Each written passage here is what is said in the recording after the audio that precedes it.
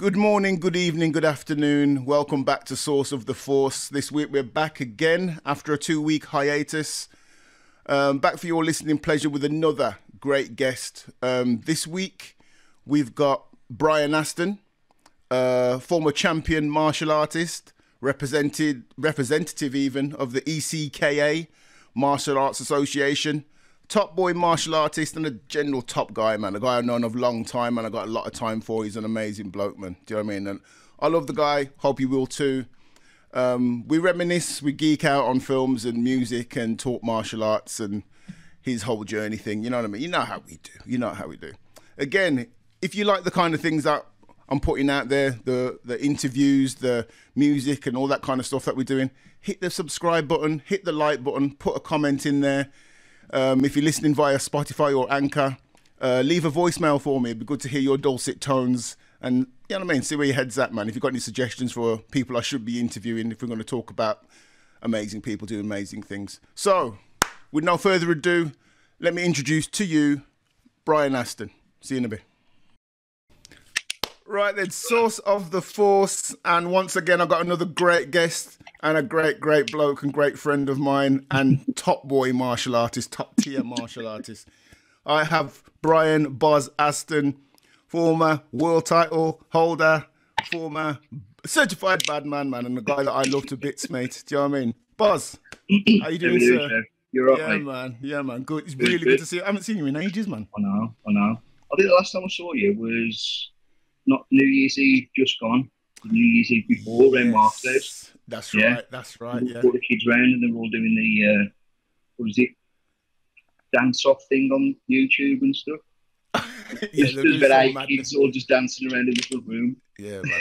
I stayed away from that. I just stayed by the drinks. I was just staying by the drinks. We were all drinking and eating Mark's curry goat, weren't we? That was it, man. Standard. You know what I mean? Happy New Year. You know what I mean? Nah, it's good. You know, much respect for passing through, man. Do you know what I mean? And just sparing some time to connect, mate. Do you know what I mean? Thanks for inviting me on, mate. Goes without saying, man. If I'm talking about interviewing top people from Wolves, and especially if I'm talking about martial arts, man, I've got to talk to my boy here, man. Do you know what I mean? Most definitely. Most definitely, man. Most definitely. So, can I say, right, okay, in fact, I'm not even sure if I can do it justice, mate. You tell me, obviously, Brian here is been martial artist for I don't even know how many years. I don't even know how we met, you know. I don't even know. We used to train with Brian at a place called Sidekicks in Wolverhampton, where he used to take the class and just torture us, man. Me and my missus used to go down there, and I brought loads of people through there at one point in time. And Brian used to just torture us, mate. Do you know what I mean? We used to love it. You know what I mean? So, I mean, how long sort of before that were you training? I started actually training in martial arts in 1988, I think. But literally, you know, the Queen Victoria Hotel in Wolverhampton. I think it's changed names now. Next door to the Grand Theatre in Wolves. It was in one of the ballrooms. Britannia? That's it, the Britannia Hotel. That's right. Yeah. It used to be called the Queen Victoria Hotel back then. And I used to have to walk up into town. My mum used to walk me up and started training there. But it all started like years previous to that. Like just watching martial arts films and stuff as a little kid, practicing with my mates. But I couldn't find anywhere that was replicating what I'd seen on film. So I was walking in all the karate lessons, doing the catering lines and stuff. Seeing that ain't one at all. Do you know what I mean? Watching Bruce Lee films and stuff. That ain't what Bruce Lee does. So then I walked into this club in Wolverhampton. It was at an old ECKA club run by Malcolm Swan. And walked in there and they were sparring. I was like, that's what I want to do. Yeah. So I joined up like there and then, really. I think I remember crying because I wanted my suit. You know, joining, get my gear and everything to join in, kicking off, screaming, proper little kiddie tantrum like I was only 7 or 8. I thought he was going to go 17. I feel like it now because you can't do any training nowhere. There's no backs to go smack or anything, so it's a bit annoying. But I'll play some kiddie tantrums soon if you don't get this lockdown lifted. I hear you. 100% hear you. I'm sure a lot of people will be hearing exactly the same thing, mate.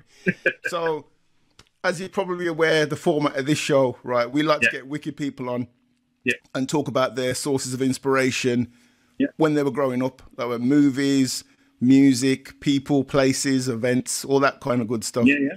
So I'd love to hear what inspired you to go into martial arts and, you know what I mean, just be a cool geezer, man. Do you know what I mean? So, sorry, my friend. Now, go on, man. That's my first inspiration, obviously, like, going to be like Bruce Lee films. Enter the Dragon was the first one I saw. It's like pretty much always been my favourite film. The amount of times I've sat and watched that film. I think like on the old VHS, if we recorded it off the TV or something, and watched it that much that the tape snapped and wore out. Do you know what I mean? It was like watching literally every Saturday, Sunday morning, I sat in front of the television, legs crossed, watching it. And even now, put it on now, I know it word for word. Watched it that many times. It's one of those films that, like, if you're flicking through the pages on like your Virgin TV and you go Enter Dragons on wherever it started, could have started an hour, 2 hours ago. I'll catch the last 15 minutes, no problem. Yeah, you just put it on, man. You know, it's one of those films, man. Classic business. So, where did you grow up then, bro? Talk about. I grew up in an area. Well, the area was called Rough Hills, which is like a small little estate in the Parkfields area of Wolverhampton. Right. Bit rough, council estate. You know what I mean? Don't have a lot growing up, but it was literally just off the red light area in Wolverhampton. Nice. So, do you know where Steelhouse Lane is? Yeah. So, allegedly. You drove through there. Yeah, so someone told me about. So it was literally the estate just off there, like just past All Saints. You know, the same as yourself, growing up in Reens. Rough areas, council estates, kids ain't got nothing to do, gangs of kids out on the bikes, games of football with 20 aside on the big field and stuff. And, you know, the person no time limit all day. No time limit all day. As soon as the street lights come on, you get home.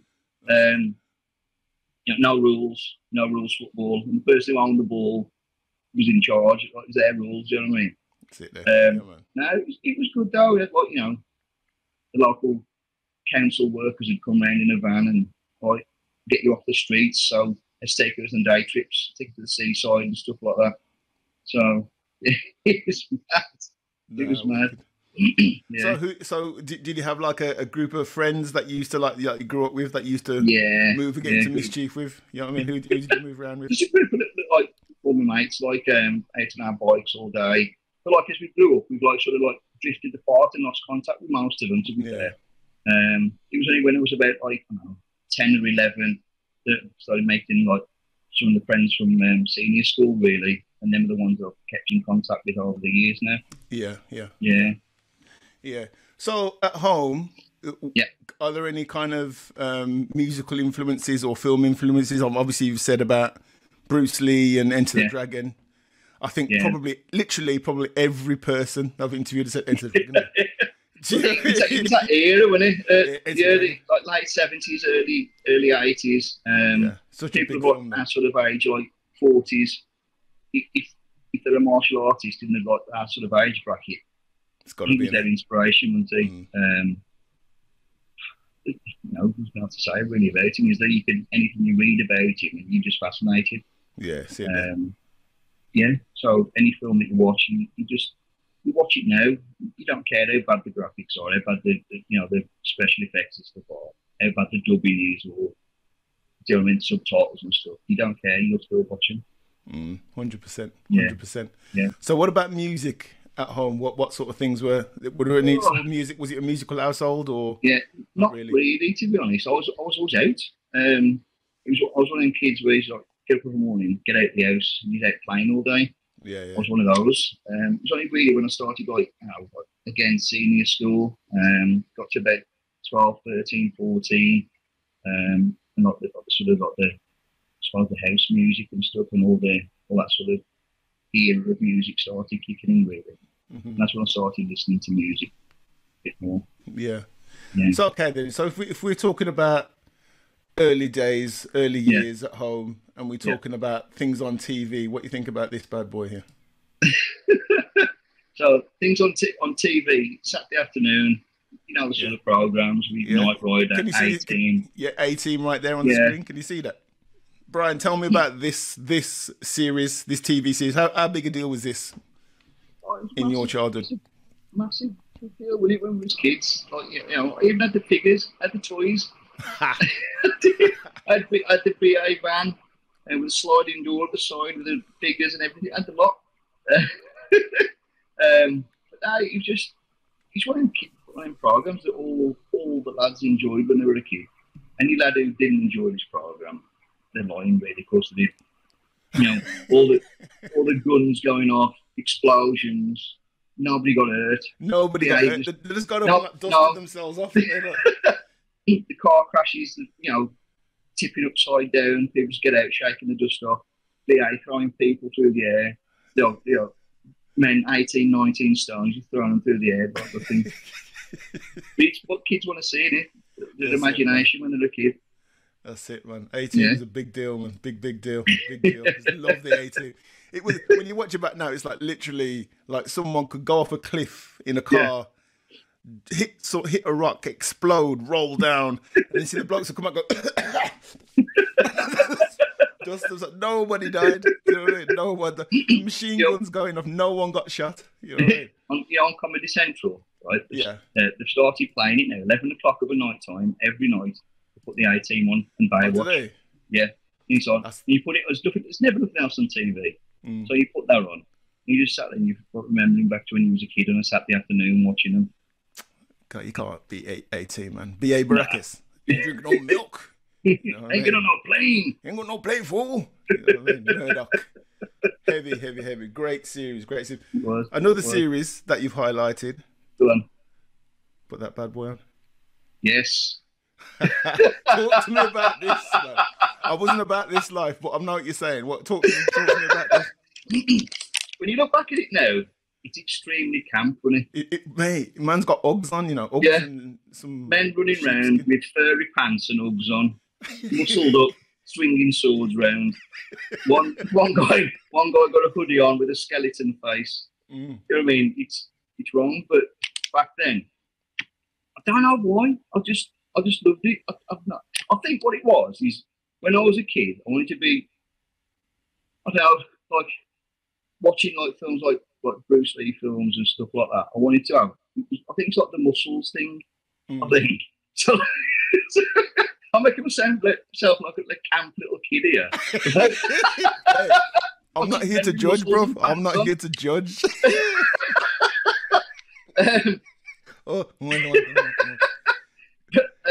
Yeah, I think it was just like just like the action and the fighting and stuff. That's what I liked, I think. Yeah. But it was the guys with the muscles and stuff. That was like what I wanted to train to be like, I suppose. Yeah. So were you ever like bullied as a kid or anything like that? And you thought, right, okay, I want to learn how to defend myself, or saw people bullied? I weren't bullied, right? But I was a little quiet kid at school. A lot of people would like say like you're a liar because you're not like that now. But when I was at school, I was the shy, quiet little kid. Yeah.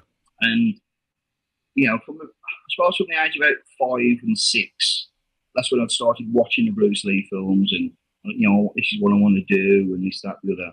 It was only when I started doing like the training and stuff with ECKA that my confidence started to grow.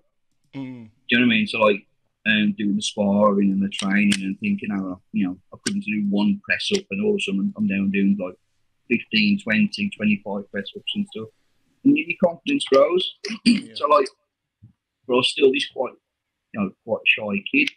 A couple of people, like, you know, I weren't a bully. I wasn't bullied at all really at school. But so I was quiet and shy. I got picked on, I suppose. Yeah. It's only when I got to me like the purple belt, blue belt, and stuff like that. I started getting more confident. I'm starting to put this down. I'll start fighting back. Yeah. Because I'd moved. I'm trying to think now. When I was going for my orange and green belt, there were only like a limited number going for the green belt. So they said, well, do you want a double grade? I was like, yeah, I'll double grade, but the people you'd be having to do the sparring with are like in the older group. Like in what does double grade mean? What does that so mean? like doing, you do like 2 belts in one grading basically. Right. So I did my grading, stayed on and did the second grading, but they were all like the older class. Stayed on and did that with them. And I was had to join in with the sparring and stuff like that. So I was sparring with the older kids, and I was thinking, oh, I can do this. I started sticking up for myself a little bit. So I did, and that's when my confidence started to grow, really, from the age of like 9, 10 upwards. Nice. So when I went to go to senior school, again, you're the little skinny kid. You know what I mean? So that going to senior school, probably had the same yourself, that everybody's got to try and, you know, set the scene and make a status, you know, and put themselves on the scene really and say, like, you know, this is me, I am. I'm going to push the little kids around so nobody picks on me. And that's what happened really. So, you know, got into a couple of scrapes and stuff at senior school. Nothing major. Again, I weren't bullied as such, but because I was a little skinny kid, just got picked on every now and again. But, yeah. So when you start to watch these programs where like you look at the A team and it's always like the A team coming to rescue somebody, like the underdog to kind of with some harebrained scheme to make things work, or like a He-Man, you know what I mean? And Wily Kit. Was it no? What was the name of the lion thing, the tiger thing? Thundercats. Oh yeah, Wily. That's right. I'm getting my cartoons mixed up, bro. Shame on me. So what was the Battle Cat? I was all about Thundercats, man. That was my jam. You know what I mean? I'll fight anyone in the back that starts to diss Thundercats. That's it. And start swinging. Heavyweight stuff, that is, mate. Heavyweight stuff. But yeah, but it's kind of like that transformation thing with He-Man, when do you know what I mean? Where like he power of Grayskull business and he turns into like a bad man, or you know what I mean? His cat turns from like a little soft kitty to like the battle cat ready for war. You know what I mean? It's for a kid watching that. It's a big thing, isn't it? Really? It is. You know what I mean? When you stop and think about it as an adult now, looking at those things, it's like you know what I mean? That's what you want to. Although it's only a cartoon, you do aspire to things like that. Yeah. You know what I mean, even though let's say it's a cartoon, but you want to become this bigger person because you are that little weedy kid. So you want to develop yourself and become something better than what you are, I suppose. Yeah. No, I like that. Hey, He-Man is inspirational. It is. You heard it when you break it down, it's inspirational. When you first look at it, it's camp as hell. Yeah, man's got Uggs on. However, do you know what I mean? It's inspirational Uggs. To kids.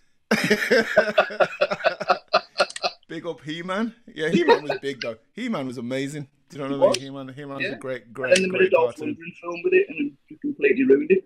Oh, did he? I didn't even watch that, man. I wasn't about that. I was like, there's certain things you should just leave alone. Do you know what I mean? Unless you go He-Man as a cartoon. You can put Dolph Lundgren in a pair of Uggs and ruin it. You're not about that life, no. Nah, keep Dolph Lundgren as Ivan Drago. That's it. Yeah. Exactly. Another series. Yeah. Close to your heart. This bad boy. Yes. Yeah. Talk to me about this, man. Oh, I mean? It was again because I'd forgotten about this one. I'd forgotten about this. This mate, there's loads of these Saturday afternoon programs that I keep mentioning that everybody forgets about. Street Talk's one of them. The only reason I liked it was the motorbike. I've got I'm a big fan of motorbikes. Always have been since a little kid. Again, I don't know why. I think it's whether the exhilaration of them going fast on them or what. Yeah. I'm not too sure. I've always liked the motorbikes, and this is one of the first series as I saw with the motorbikes in, so I loved it. Yeah. In reality, was that bike actually any good? Because it was weird looking. No, it was a really, really crap bike. No, because it looks. I didn't want to say that, but it looks pretty shit. It is. I think the actual bike itself. I think it was like a motocross thing. You know, they just stuck some plastic on and some flashing lights, and all of a sudden it's straight up. Yeah. Because he's like really upright as well, and he's like. Yeah, Yeah. You know what I mean? So yeah, but like, obviously when you're a kid, it looks amazing. Yeah, it's going fast enough, isn't it? No, wicked. So yeah, watching all these because I remember all these programs. Like you had like Street Hawk, you had Manimal. Remember Manimal? Yes. That's one of the ones that nobody ever remembers. With the bubbling hand, his hand is a bubble, wouldn't they? And he turned into like an eagle or a wolf or something. Some random shit. What? See what I mean? Auto Man. You know what I mean? That was another one. You know Auto Man. Here's one that do you ever remember? Nobody ever remembers this one. It was called Highwayman. I remember the name, but I can't remember the program. Yeah, and he was like a truck, and the back of this truck had a helicopter in it. What, the bloke was a truck? No, the highwayman, he drove the truck. Oh, so right. I said, the bloke was a truck? The truck was like a pointed sports truck. And then this trailer inside it had an helicopter, so the sides folded down. And his helicopter, like, all folded out of it, and he took off and flew around in that. Nice. Yeah, but not many people remember that one. Was that based in Bilston? It was. It was. On the Lunt. It was called Highwayman.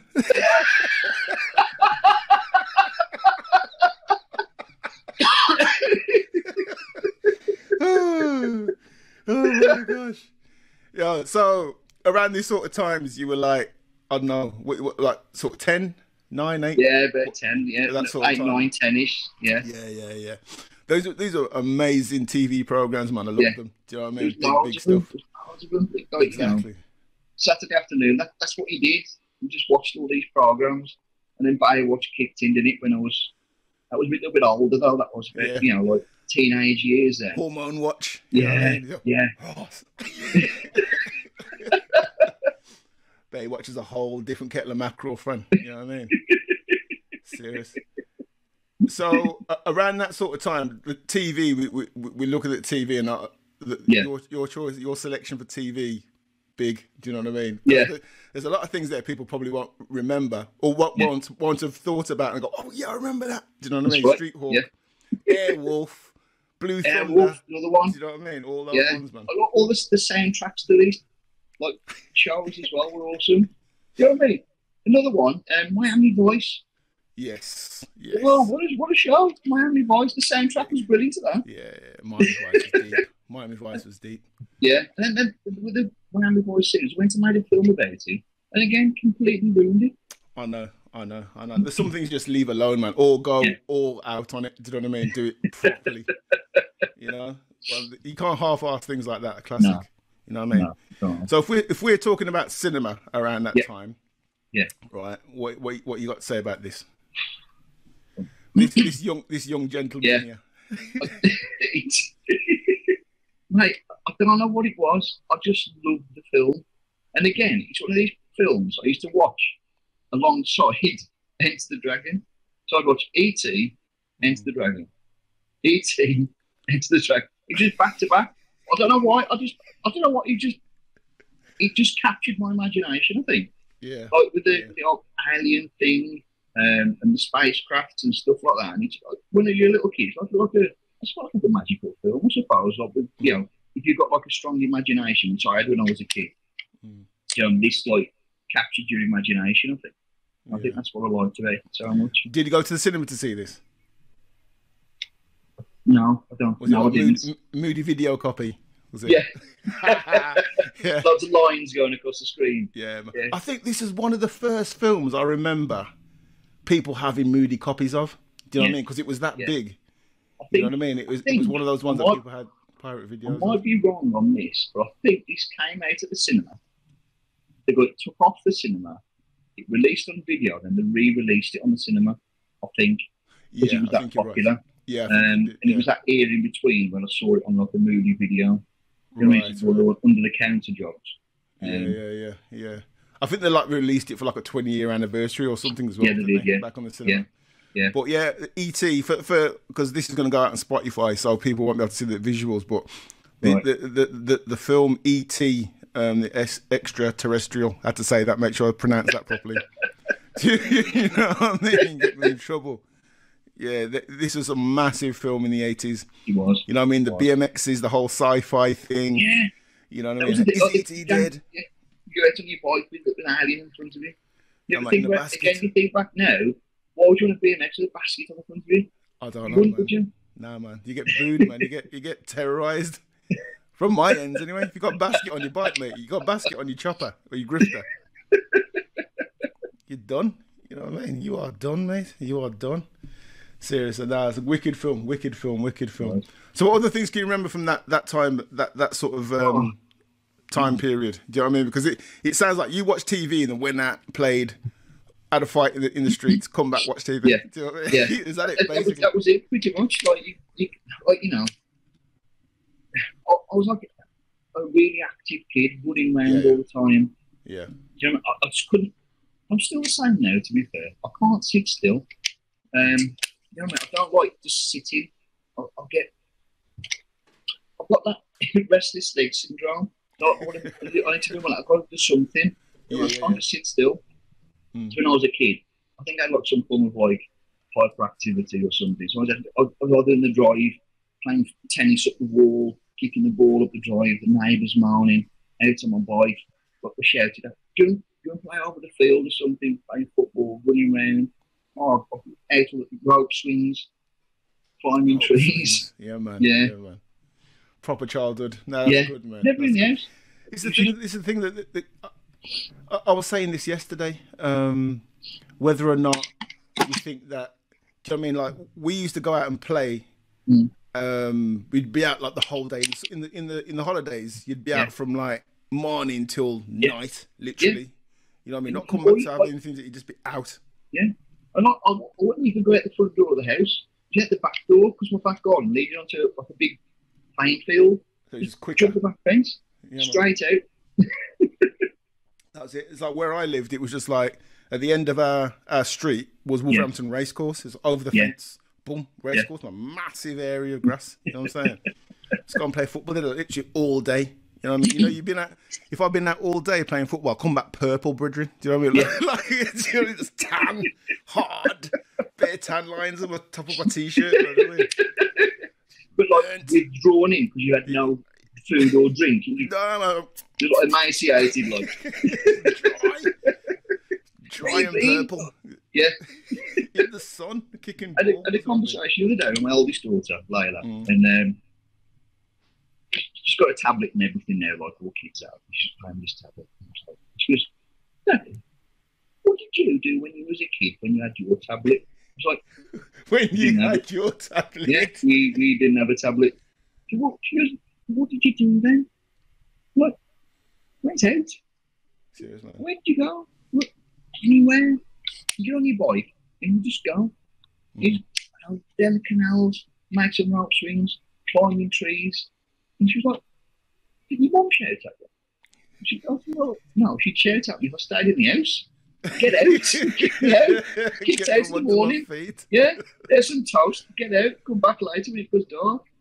Serious, man, serious. It's strange. Yeah. And I mean, I was having this conversation, I was thinking whether or not it was that times have changed, or is it that times have changed and things are more dangerous now, or that the media make us we're more aware of it. The things were still there. I'm sure the things were still there back then, but it was kind of like people that... It was probably worse back then. It was probably more dangerous to be out then. It probably was. It was all like, don't talk to strangers on the park. You know what I mean? Or going off with the dog, talk to strangers. And, do you know what I mean? So it was all about then, but I think now media made it so popular, or, made everyone so aware of it that it's just everywhere, isn't it? Yeah. And I think, like tablets and game systems and stuff that made people just want to stay in the house because everything's online. That's it. Do you know what though? The reality is though, right? If I was 10, 12 years old and I had a PS4 and I didn't have to go down the corner shop to go and play arcade games or down Cascade, I'd be in my yard, man. I'd be playing. You know what I mean? I've got these Stickman Spectrum graphics, mate. And I ain't going anywhere. So, you know what I mean? You can't knock that really, but yeah, I 100% That's a flash of the past as well, the Cascade in Wolverhampton. Cascade, yes. Opposite Marshall World, isn't it? Exactly. Yeah, man. That was a big place. I spent a lot of money in there getting beaten up. It was wicked place. Wicked place. So at what point did you start to say, you know what, I wanna start looking at martial arts a bit more seriously? What point was that? When I'm trying to think of my age now. When I got to about 11, the club I trained at the Britannia Hotel shut down. I think the hotel itself closed down for like a massive refurbishment, etc.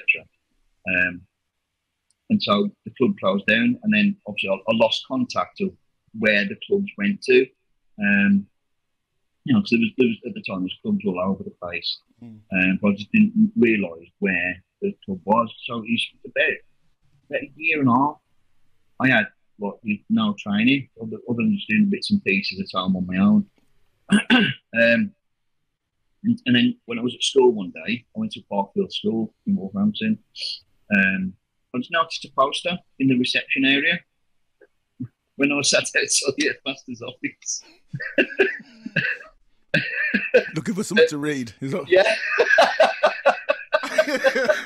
Yeah. And I just noticed this picture. What? I recognise that name. It was Ray Hoffman.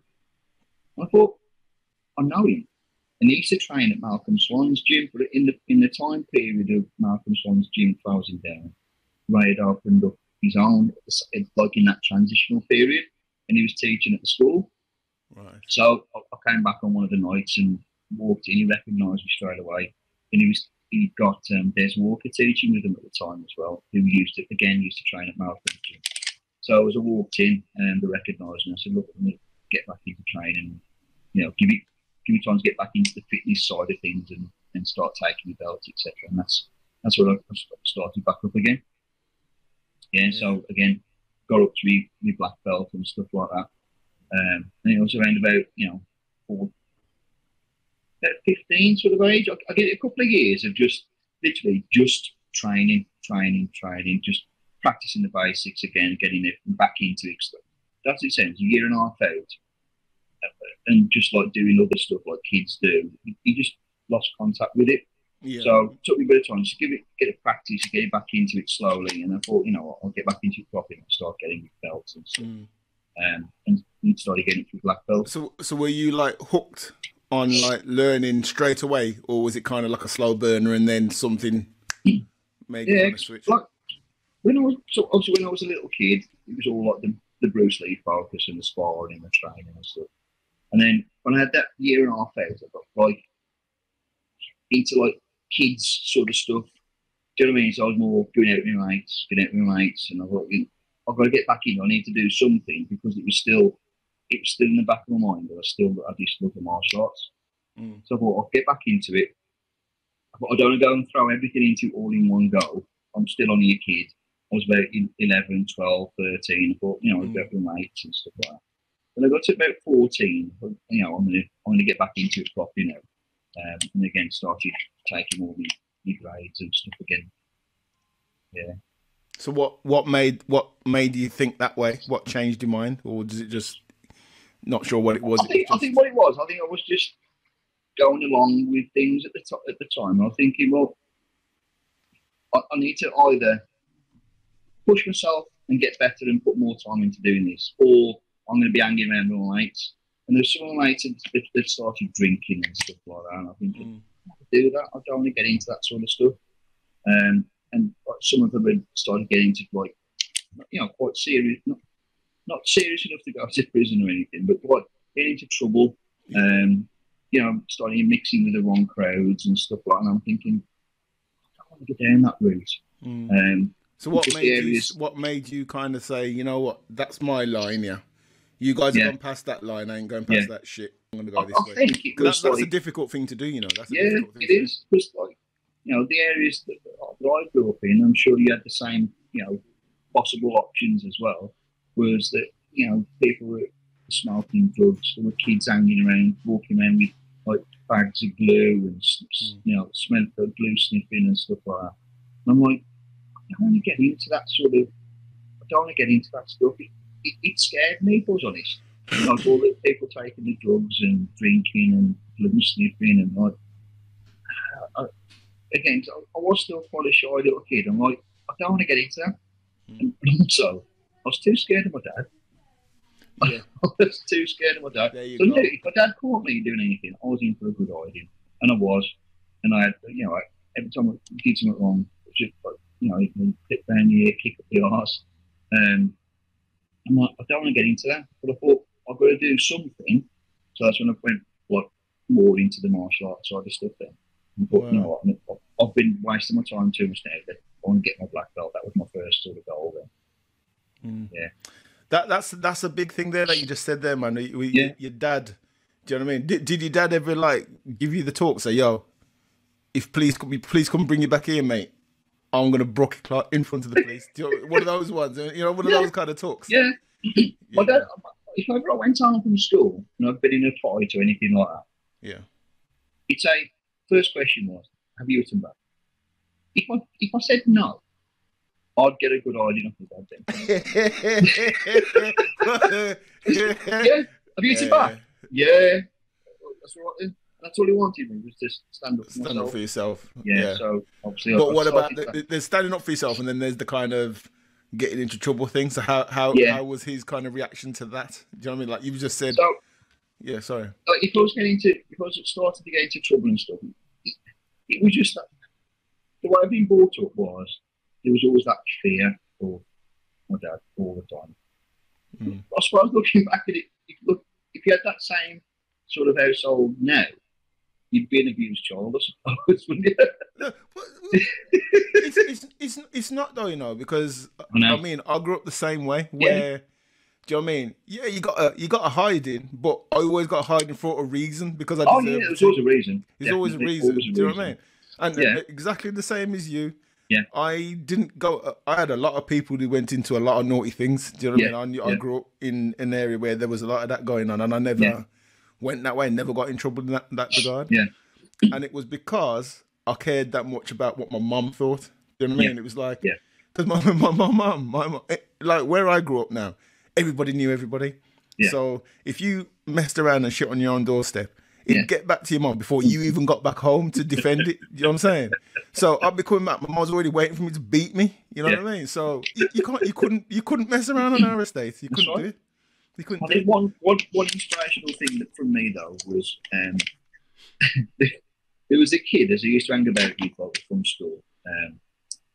And we went out one Friday night and we managed to get some beers and stuff like that. We'd had a couple of drinks and stuff, as you do when you're a teenager. And it made me sick.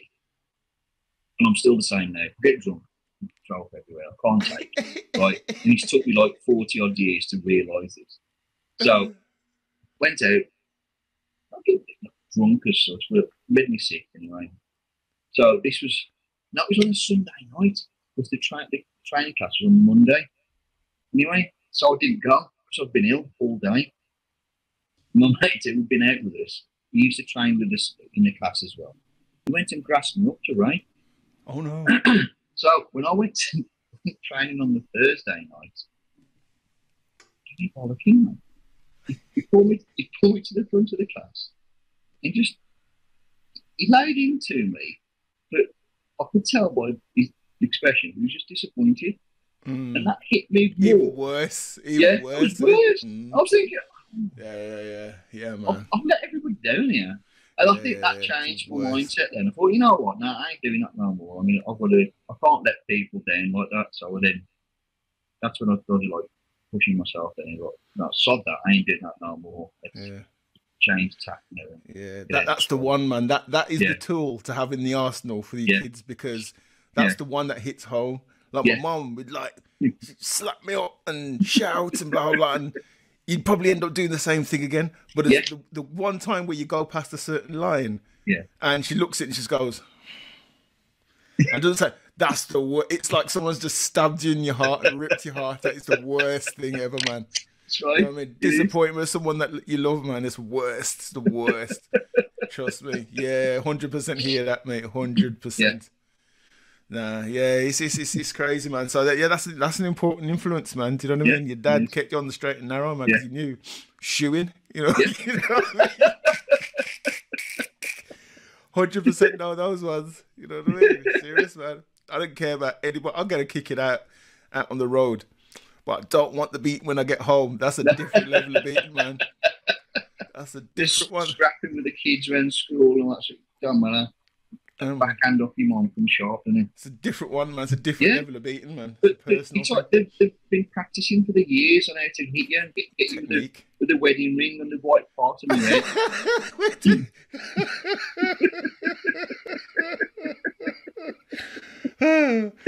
On top of friends, you know when they start. In fact, I'm not going to say this because this is going out live, man. But I'll tell you after we come off this Too funny, too funny. Yeah. So okay, so around this sort of time, you started to take your martial arts and stuff more seriously. Yeah. Right. So let me show you like a series, a poster. Yeah. Bit of Lee Van Cleef, man, and show. Yes. Yeah. Talk to me about this bad boy. Do you know what, right? All it was, this used to be on late at night, and my mum mentioned it to me.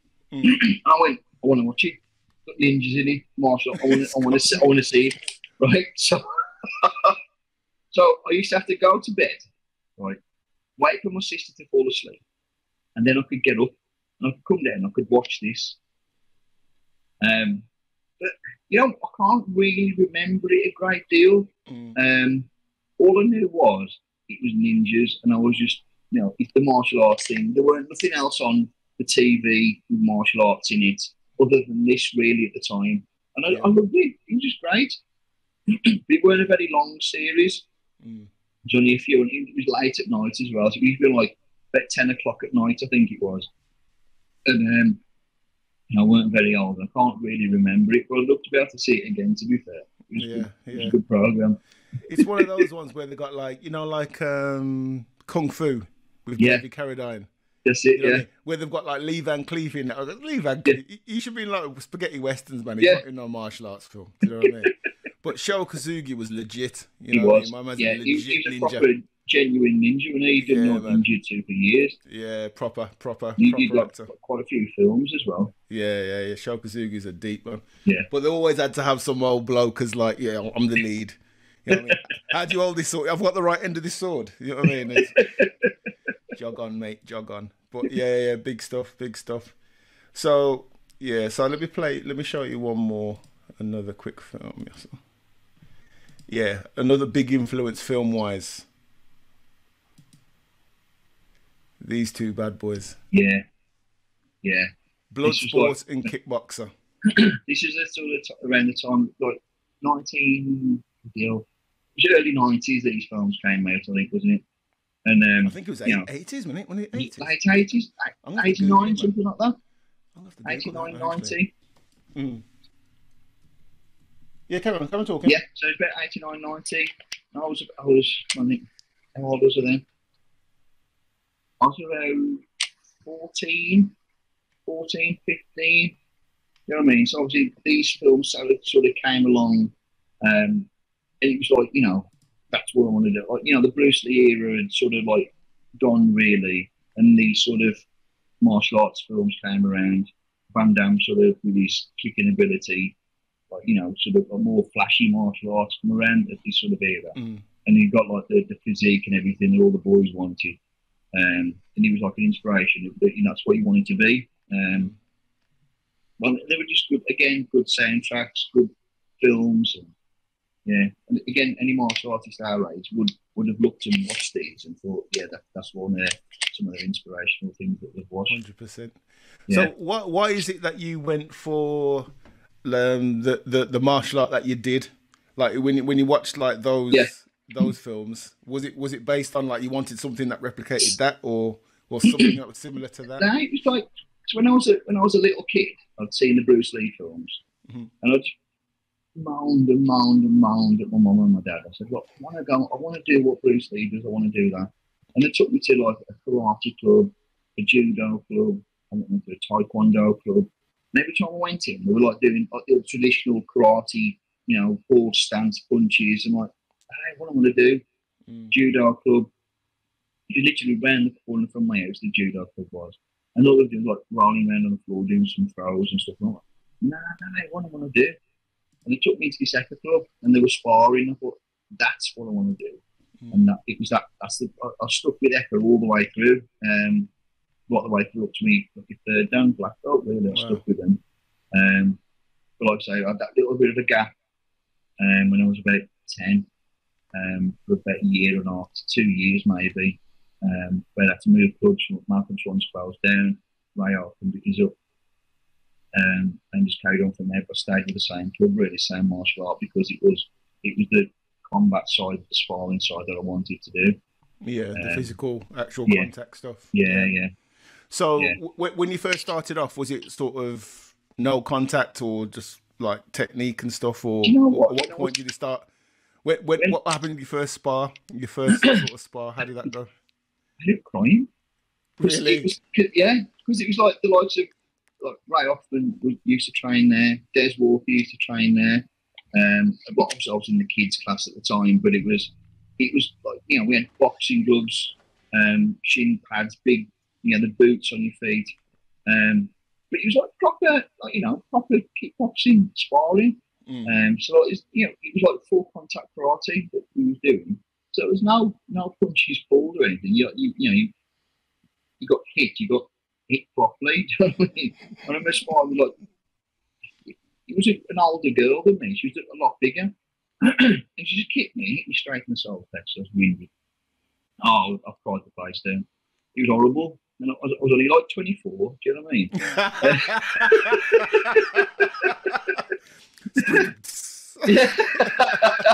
No, I was probably about 8 or 9, and like she oh god, she hit me. Just hit me right, but like, you know, no punches before. It was like proper full contact sparring we were doing. But as a kid, I got all the big boxing gloves and stuff on. So, but that's what we liked. That's what I wanted to do. Yeah. So do you think, like, from early doors, sort of combat and fighting has been a part of you? Has it been a part of your family? Any of your other family martial arts into fighting, or even watch fighting? Watch fighting. Nobody else is interested. Really? Okay. No, like my mum was just a housewife. She weren't interested in. Like, as long as I came home and I was okay, that's all I was interested in. My mum used to take me to the classes, like, and she'd sit and watch, but there's no real great interest as such. It was all me. My dad weren't bothered. He was I don't know how to describe him, really. He was never in the house. He was always out. He would either be out down the pub with his mates, or he'd be out like doing like the dodgy work on houses and stuff like that. So yeah, man, that's it. It is funny because it's kind of like when you talk about someone going into a martial art, whatever, that's one thing, but going into martial arts where it's like full contact and then taking it to the level you've taken it to, that's kind of different when there's no one in your family that's done that. That's you know what I mean? Literally, like, none of, like, other than like a couple of friends I made in senior school who joined the class for like a year or two, you know, did a couple of belts and then left because they got fed up with it. There's none of like my family or friends who really been into it. All the friends I've made through like martial arts and everything have been, you know, made through martial arts. Have not been in my life beforehand. But it's literally been all just me wanting to do it. Like I say, when I got into fighting, that was the only reason I got into fighting, was to see what I'd been learning worked. I was about 15, it's like 16. the ultimate test, isn't it? It's the ultimate test, isn't it? Do you know what I mean? It's like if I get my arse handed to me, shit didn't work, or so how I'm applying it doesn't work. It's like the way Ray used to teach his class was, you'd have like your traditional class, so you practice your basics, you do a bit of pad work, you do some sparring. It was all like geared towards like your gradings and stuff.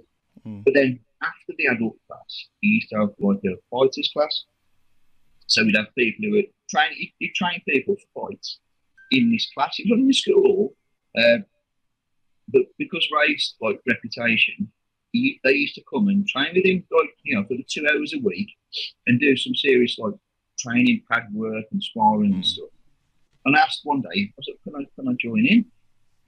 And he went, "Yeah, no problem." I said, "Just want to join in, do the training, and see what it's like. You know, do some like better standard sparring, really. And then, so I joined in with that. And I was like, a couple of the adults stayed over. I was only a kid, I was only like 16 at the time. And some of the adults would stay over and they'd say, oh, we want to go into a competition. And well, if you go to, I'll join the competition with you. I was like, okay. So it ended up being a semi-contact competition. And I hated it. I hated the semi-contact point stuff. Why is that? I ain't quick enough, right?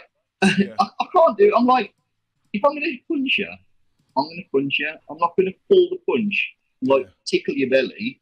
I'm going to hit you and make it land. Do you know what I mean? I thought the style in which it was, it's like, it didn't suit me. And I was crap at it. You know, because I was a black belt at the time as well. I took fight in the black belt category. And all these guys have been doing it for years. I mean, like the likes of like Neil Kelly from Birmingham. He was a fantastic semi-contact fighter. He was fantastic. He was like a world champion at it and stuff. But like, because I was a black belt, I had to fight in his category. I'm like, I can't compete with that. Do you know what I mean? I'm not fast enough. I'm not flexible enough. So I just didn't like it. It didn't suit what I wanted to do. It didn't suit me. So I just carried on with the fighters class with Ray for a bit. And when I was 16, I just asked him, I said, look, can I have a go at fighting? And he said, when you're old enough, you can do, yeah? So, well, how old do I need to be? He said, 18. What? It's 2 years away. So, well, that's a long time. But then when I was 16, I caught meningitis. Yeah, so I had meningitis. I was in hospital for 2 weeks. And I'd had it previously for a week before going to hospital. So I lost something about like 2-3 stone or something. Made me quite ill, to be fair. Luckily, it was I think it's the bacterial one that I caught. So it wasn't the one that you could catch. It made me quite ill. So I was out for like, 3 weeks. And we started my exams at school. Also after my GCSEs I missed. Luckily, I got enough like marks to get me into the college course I wanted to do, so I was all right with that. So I never bothered with the rest. And then, but when I came out from having meningitis, I was like, I think it was about 9 stone. I was, scrawny, but then I got it back into training. So it took me a while to build all the strength and stamina and stuff back up. And I was like, look, I want to have a go at fighting now. So when I was 17, I had my first match. Yeah, so I kept on at Ray that much. I was like, I want to have a go at fighting, I'll go at fighting. And like, I think I sort of proved myself in the fighters class. I could hold my own. He's like, okay, I'll put you in for a match. So I went straight, there's no amateur stuff, just straight in the nightclub. Where was it? In Northampton. Oh, was that an actual show then? Your first fight? Was that a proper show? Yeah, first one in the show, Yeah, man, sink or swim. Sink or swim, full contact. Yeah, man. Where was that then? Where was your first fight? Where was it? It was called Ritzy's nightclub. It was in Northampton. Ritzy's, I was 17. Okay. Yeah. I remember 17. Ritzy. Yeah, it was a chain, wasn't it? Ritzy's. I remember. Yeah. The one in Wolves. The one in Wolverhampton, wasn't it? Yeah. The old Eves. I think so. Yeah, that was a Ritzy. Yeah. The KFC there, now. It's a car park where Ritzy was, man. I was by the Science Park, wasn't it? I think. Yeah, that's it. Yeah, that big car park. Yeah. That's it. So drive to Northampton, get in this ring, bloke opposite me. He's like, I don't know, 30. Do you know what I mean? He's a big old man. Yeah. His kids have come to watch. His kids are the same. I weren't even shaving at this point. You know what I mean? I weren't even shaving. Got no hair on my arse or nothing. I'm like, hairy arse bloke across the ring. He's going to kill me. And for the first round, he kicked the shit out of me. Seriously, kicked the shit out of me. All I did was that. Seriously? It's held on. I'm like, what? I was thinking to myself, what the hell am I doing? I'm getting beaten up by men here. I'm a child. I've just left school.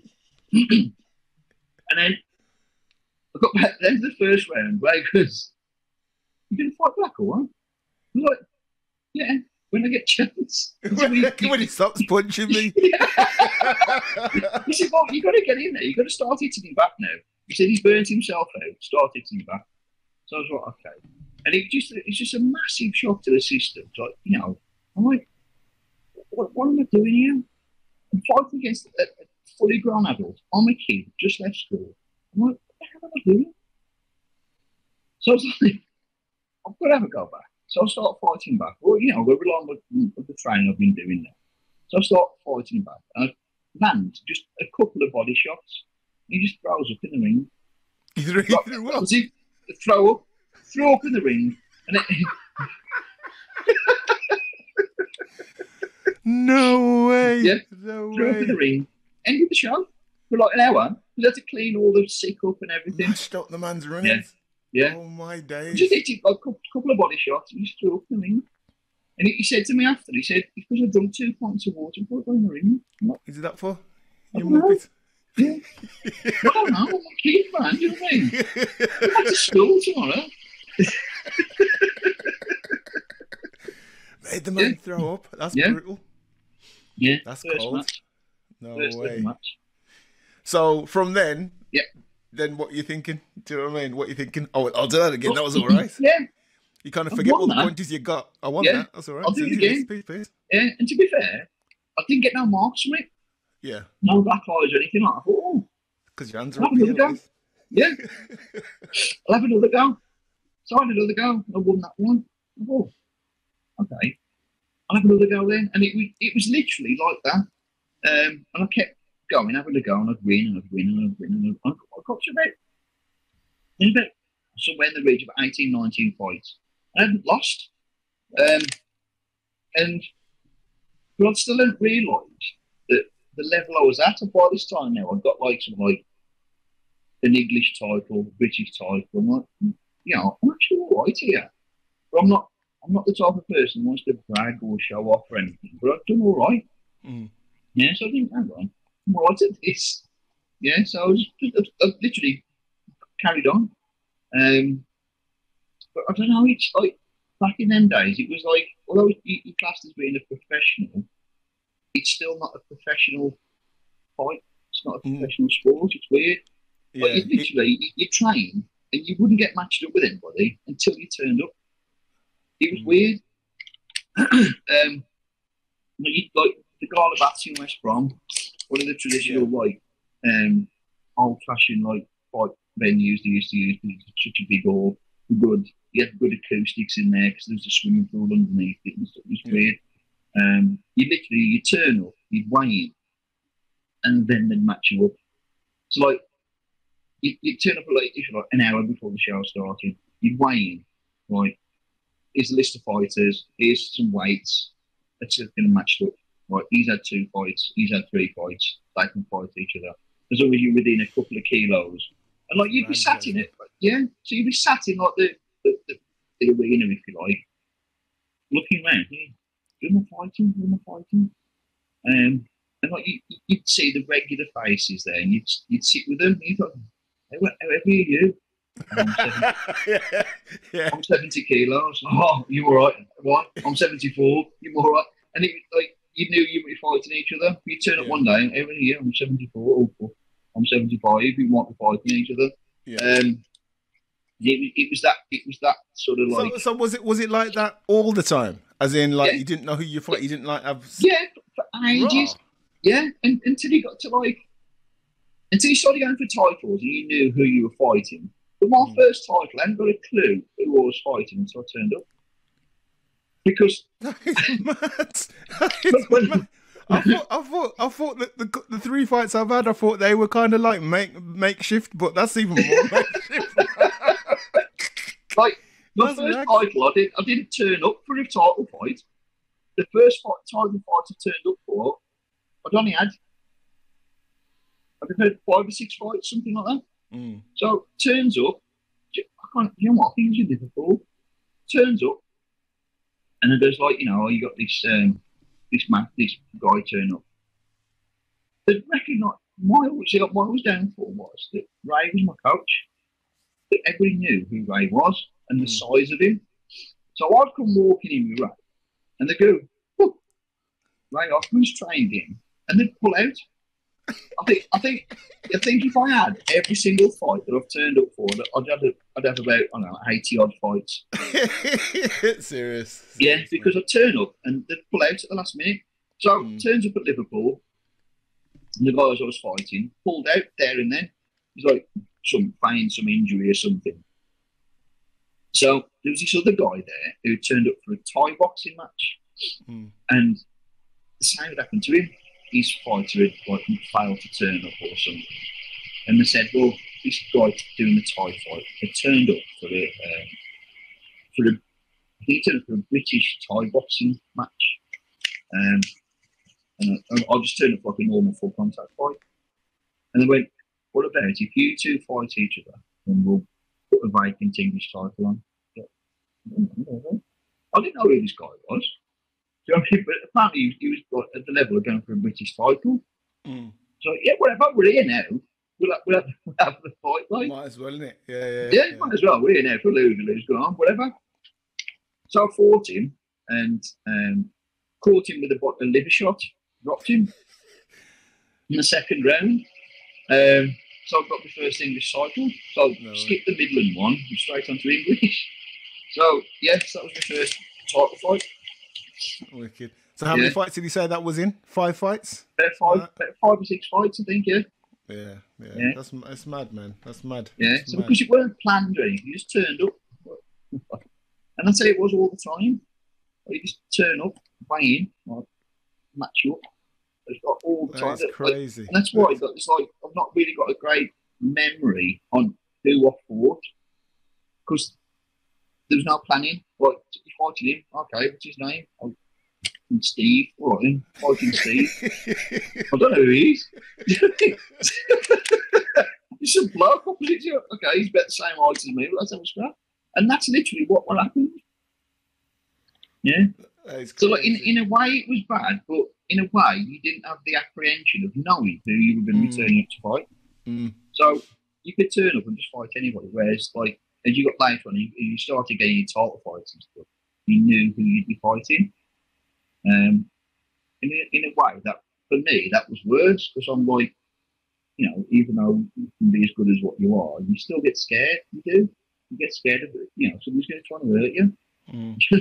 So I mean, I've asked other people this that have come on, fighters that have come on, like how when you start to think about sort of fighting as a pro, fighting full contact, and like compared to just a fight, like you're going out to the pub and you catch into you sort of run into an altercation, where that just happens. It's like a flash, and then it kicks off, and then you deal with it there and then.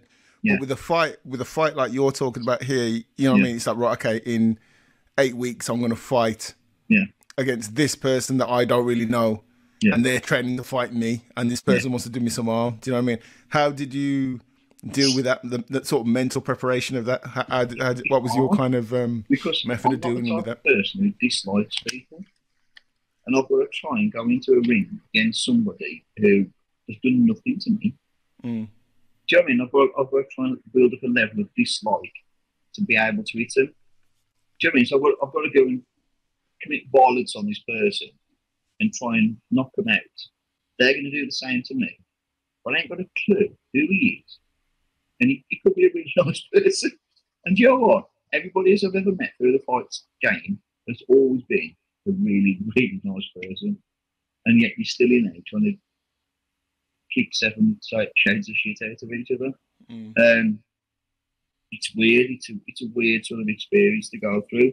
And I think that's what made me more nervous, is that, like, they're nice, but I couldn't build up that anger and aggression. I mean, I would never have been able to. It's really weird. As I've got older, I've turned into a miserable old git, and I can be angry at any time. But when I was younger, I was angry. Stay angry. Yeah. I was just chilled then. You know what I mean? Young, happy, like, young lad, like, you know what I mean? So you got, you know, all the time in the world to do what you want, and you can't get angry at people. But that's what I found hard was, you know, all the training and stuff. I could do all that, you know, the running, the sparring, the pad work. That didn't bother me at all. I just got really nervous on the day of the fight, really, and the build up. Like, tonight I'm going to have a fight with the bloke who's probably a really nice person. I've got to go and hurt them, or they're going to try and hurt me. And that was what always. So how did you deal with that? How did you deal with that? What did you tell yourself to? I'd try and switch off and forget about it. I always used to try and do something like on that day. I Like, couldn't watch sit He-Man. Watch He-Man. Yeah, watch He-Man. He-Man on 18. Yeah, Baywatch. Airwolf. Miami Vice. Nah. I'd have to do something. I'd go for a walk, or I couldn't just sit in the house because you just mull it over in your head and just keep it over and over and over again. And you turn yourself into a nervous wreck. I couldn't do it. So I was go out somewhere, go and do something. Even just go walk around the Manchester Centre in Wolverhampton, or walk around the shops in Merry, or do something, you know what I mean? Yeah. It's a big part of it, man. It's like I sort of was talking yesterday, and saying, like, do you know what I mean? Like the mental side of things is probably even more than the physical. Do you know what I mean? To deal with getting in the ring and doing it. Do you know what I mean? And I think it wasn't until you experience it yourself that you realise how big it is. So on the little scale that I experienced it, never mind the scale that you experienced it, and then like the other guys, like, you know what I mean, going on to K1 or Glory or whatever, or world champion boxing level experience, that with all the press and all that, people, you know what I mean, you lose and you just get grief. People say, oh, he's washed up, you might as well quit now. You know what I mean? All of that is just a flipping head F. That is, man, it's a head fuck, you know what I'm saying? So it is mad. The whole psychology of the whole thing, man, is crazy, man. Do you know what I mean? Yeah. Absolutely crazy. But so if now we're talking about fighting, right? Yeah. I remember this when I was a kid. Talk about proper fighting. Never mind that nonsense you're talking about, mate. There's some proper fighting here. You know what I mean? Can you see it? Yes. Yeah. World of sport. Wrestling. Yeah, man. Who's this man? Tell the people who can't see. Big Daddy enjoying haystacks. Bad man. Yeah. I've got a bit of a story about Big Daddy. I sat on his knee when I was a kid. Yeah. He was at, it wasn't the Civic Hall, it was the Wolverhampton Town Hall. Where was that? Which is like round the corner, I think, somewhere. And there used to be a town hall. I can't remember. I was about 4, I think. But it was in Wolverhampton. And, I don't know how or what my dad had said or anything, but he managed to get me into the changing rooms at the back. And I went and met Big Daddy. I was only about 4 or 5. Vaguely remember it. Yeah. Yeah. It was good though. But again, it's the fight and the violence stuff in it. Although it's all put on, you got the old women chasing the wrestlers and hitting them with the handbags and stuff. But I used to love it. Serious, man. My dad, I remember when I was little, my dad used to watch it Saturday afternoon, World of Sport, watch the wrestling, and he'd be like knocking off ornaments and kill him. He'd be like twitching all over the gaff, you know. You'd have to give him like a big wide berth where he gets slapped in your face because he's just like on the TV, man. You know what I mean? It was crazy. But then I remember the day it switched from that. And it went to this. Yes. It went from like live from Wolverhampton Town Hall to 50,000 people watching these dudes fight. You know what I mean? And it was just all like the music, the razzmatazz, all that kind of stuff. And it was like, this is the show, isn't it? It was a completely different thing, man. Do you know what I mean? It's with the show. WWE or WWF as it was back then. That's it, yeah. Oh, it was wicked. Like, when you were a kid and you're watching like the American wrestling, it's like all the show, the flamboyancy, when it was like the ring entrances, all the lights and the music, the Ultimate Warrior there charging down, shaking the ropes and getting all the crowd hyped up. Isn't it? You know, the Ultimate Warrior. That's what everybody liked about it, wasn't it? Bad man. You know. Ultimate Warrior, the Ultimate Warrior. Bad man. So I'm going to play a little bit of music. Yep. Right. So what does this bit of music mean to you, bro? Американская фирма Transceptor Technology приступила к производству компьютеров «Персональный спутник». Yep. That's the fair one.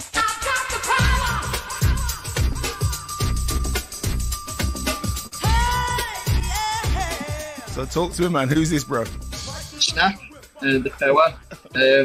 I think it was on an album now 99 or 90, 89 or something, or now Dance 90, whatever it was. And I don't know, it was like, to me, it was like the start of all the dance music sort of era. But it was that sort of time as well where I started wanting to get into, obviously, after watching He-Man for so many years, I wanted to get hench, you know what I mean? And put my furry pants on. Oh, them gains! So, the power! Yeah. Like a sword and everything.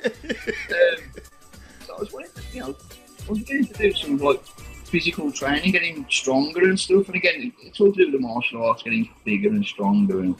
And so when I was, I was like 14, 15, my mum and dad had bought me some like dumbbells and some weights and stuff and a bench. So I'd go to my bedroom at home. And every day I'd do something, you know what I mean? Picking some heavy things up and putting them back down. Yeah. And I used to love it, but like this was like the music I used to listen to when I was doing it.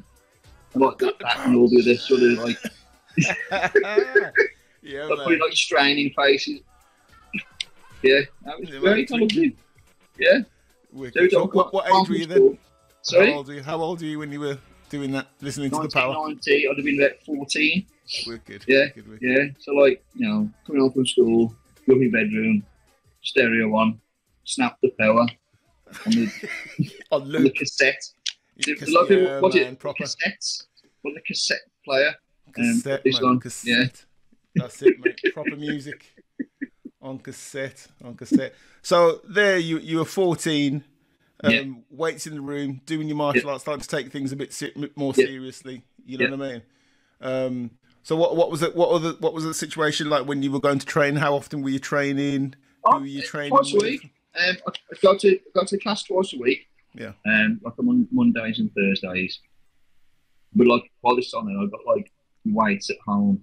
I think I had like a speed ball in my bedroom at one point where I cut a hole in the carpet and screwed it down to the floorboards, and then screwed it through to the beam. It was just on elastic, do you know what I mean? Like a leather speed ball. I was doing that in the bedroom and stuff. So I was like, getting into it then. But no, it was good. Heavy. So if I play this tune then, right, what's this tune mean to you? He used to take anything he could, he'd take the piss out of him. And his music taste was one of them. Yeah. And the way I would say, it's the rhythm. Get into the rhythm, and that'll get you skipping right. And that's what I always used to try and do. So this was listening, trying to get into the rhythm of the skip, and that really got the beat to your skipping. Yeah. Interesting. It was interesting because I talked to other fighters that they say while they're fighting, they're listening to, they've got like a beat in the head. Yeah. And they're like, they'll attack to the rhythm of a song. Yeah. Do you know what I mean? Yeah. So like they'll be beating up somebody to Prince or the Power. Yeah. No, man, that's pretty sick. That is pretty sick. But talking of sick and martial arts, right? You know what I mean? I can't go without mentioning this gentleman here. Let me take that off. Benny the Jet. Yeah.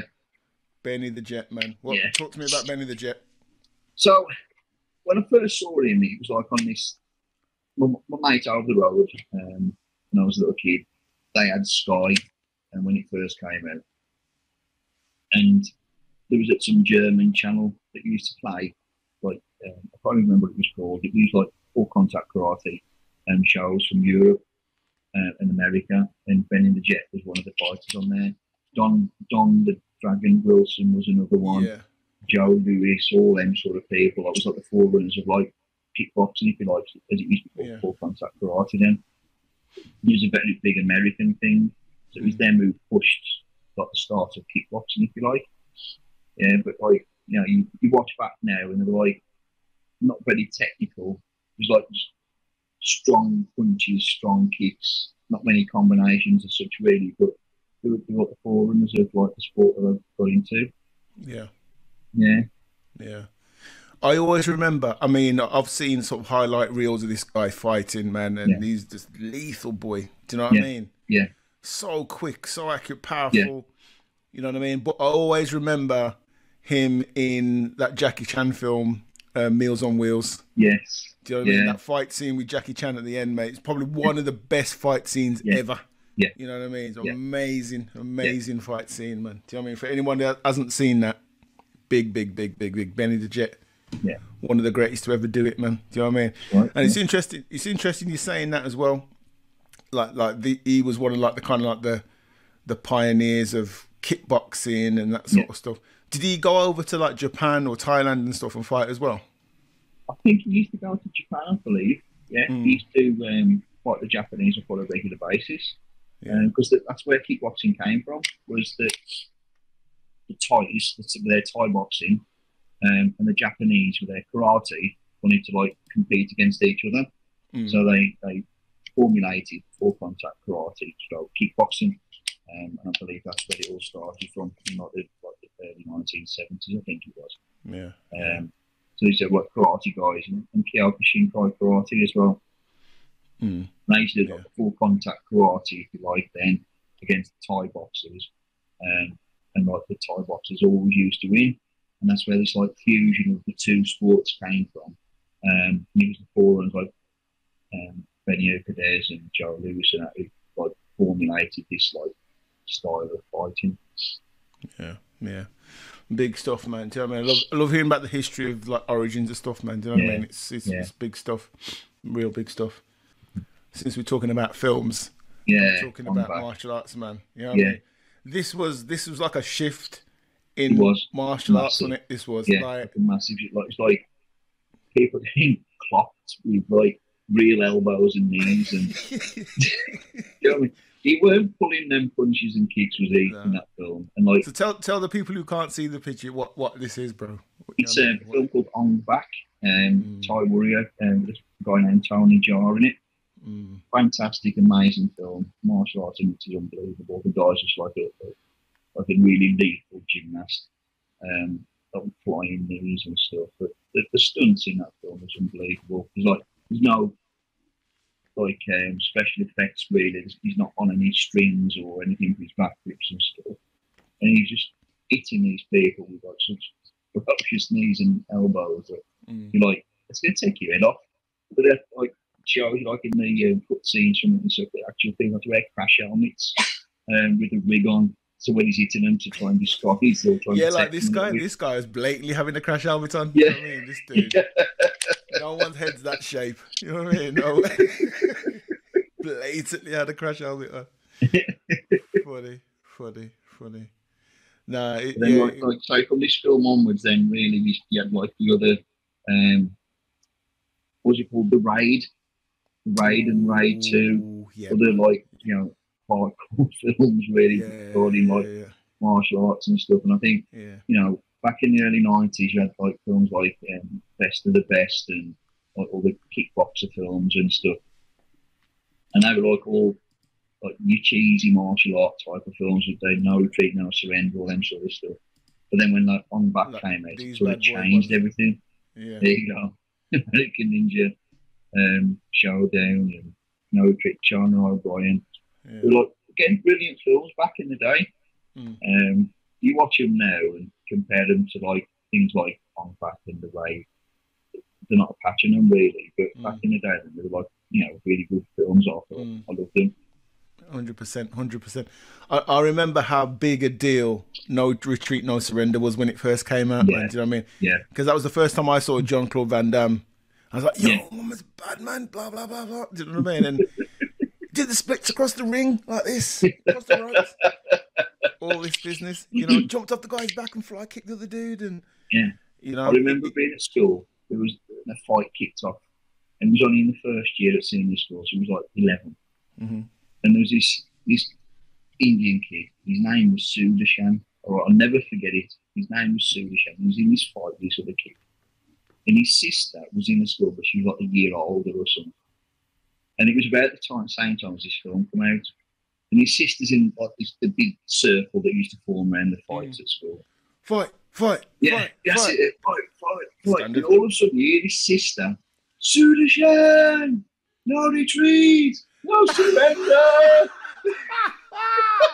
Yeah, man. And I'll never forget it as long as I live. Everybody just started laughing. The fight ended there and then because it was just, oh, that's it. That's ended it like. That's was awesome. hilarious. But she was dead serious with us. No retreat. Serious, man.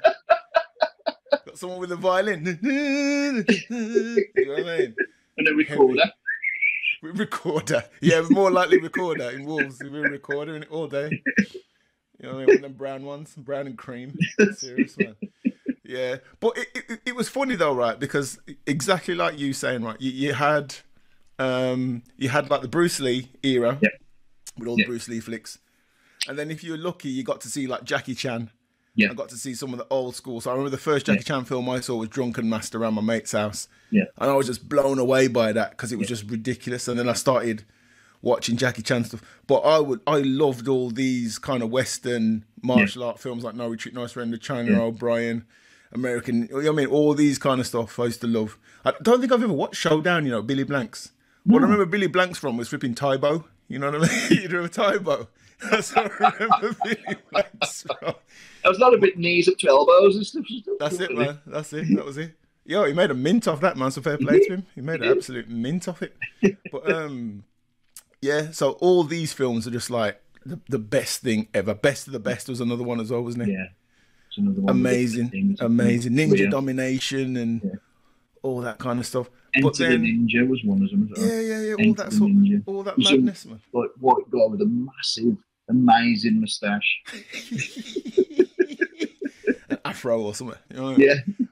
But then when you sort of compared what was happening in the West compared to what was happening in the East with the films at the time, like you know what I mean, like Jackie Chan films and Sammo Hung, Yuan Biao, all those kind of dudes that were happening at the same time. Yeah, the two just didn't even compare, man. It just didn't compare at all. You know what I'm saying? These weren't on the same par. But then when you looked at things like On Back, when On Back made it big over here, man, that was just like another just jump in what was happening. And I think having things like that, like The Matrix, I think was one as well. When The Matrix came out, everything all of a sudden said, you know what, we have to be on par with that because that's the new level, innit? Do you know what I mean? For mainstream. I think films like The Matrix as well took inspiration from the Oriental films, like the Jackie Chan films, the old traditional like kung fu films, with like the flying and all that sort of stuff. And I think The Matrix sort of took a bit of influence from them, and that's where the two sort of like fused together, I think.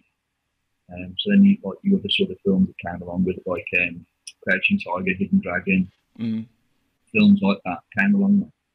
Yeah, man. Yeah, Yuan Wu Ping, man. Yeah, big films, man. Big films. Yeah. But yeah, On Back was some brutal stuff.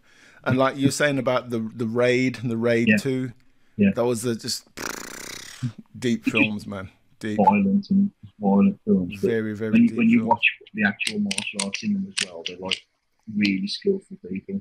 What they actually do is like, you know, it's real. It's you know, really dangerous stuff they're doing. Very nasty stuff with they love knives, man. Do you know what I mean? It's like Indonesian in it. It's like is it Eskrima or Kali or something? What is that?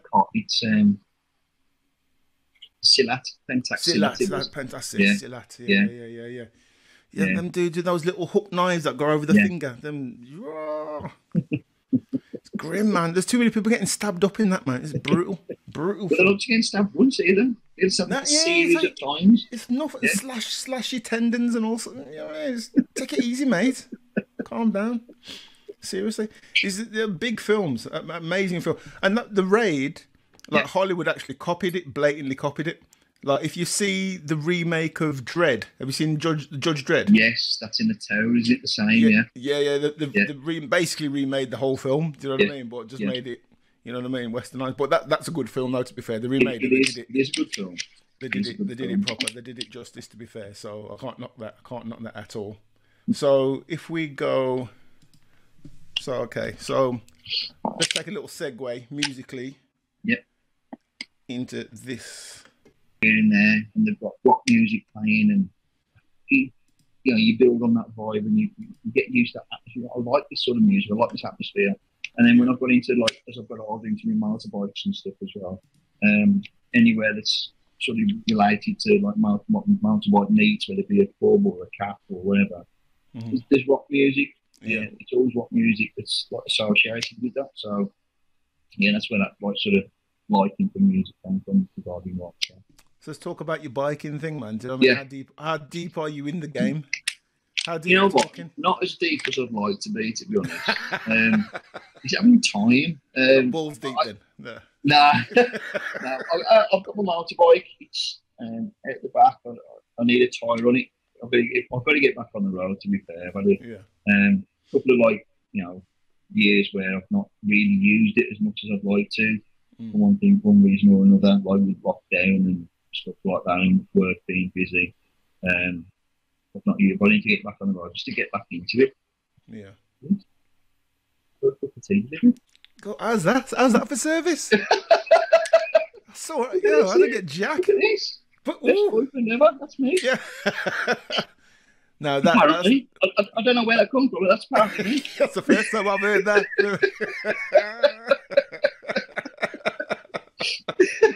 Nice work, B. Nice work.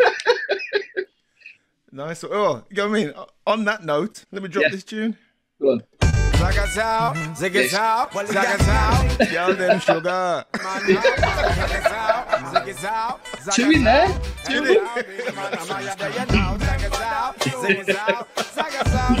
Make number one tune, yeah.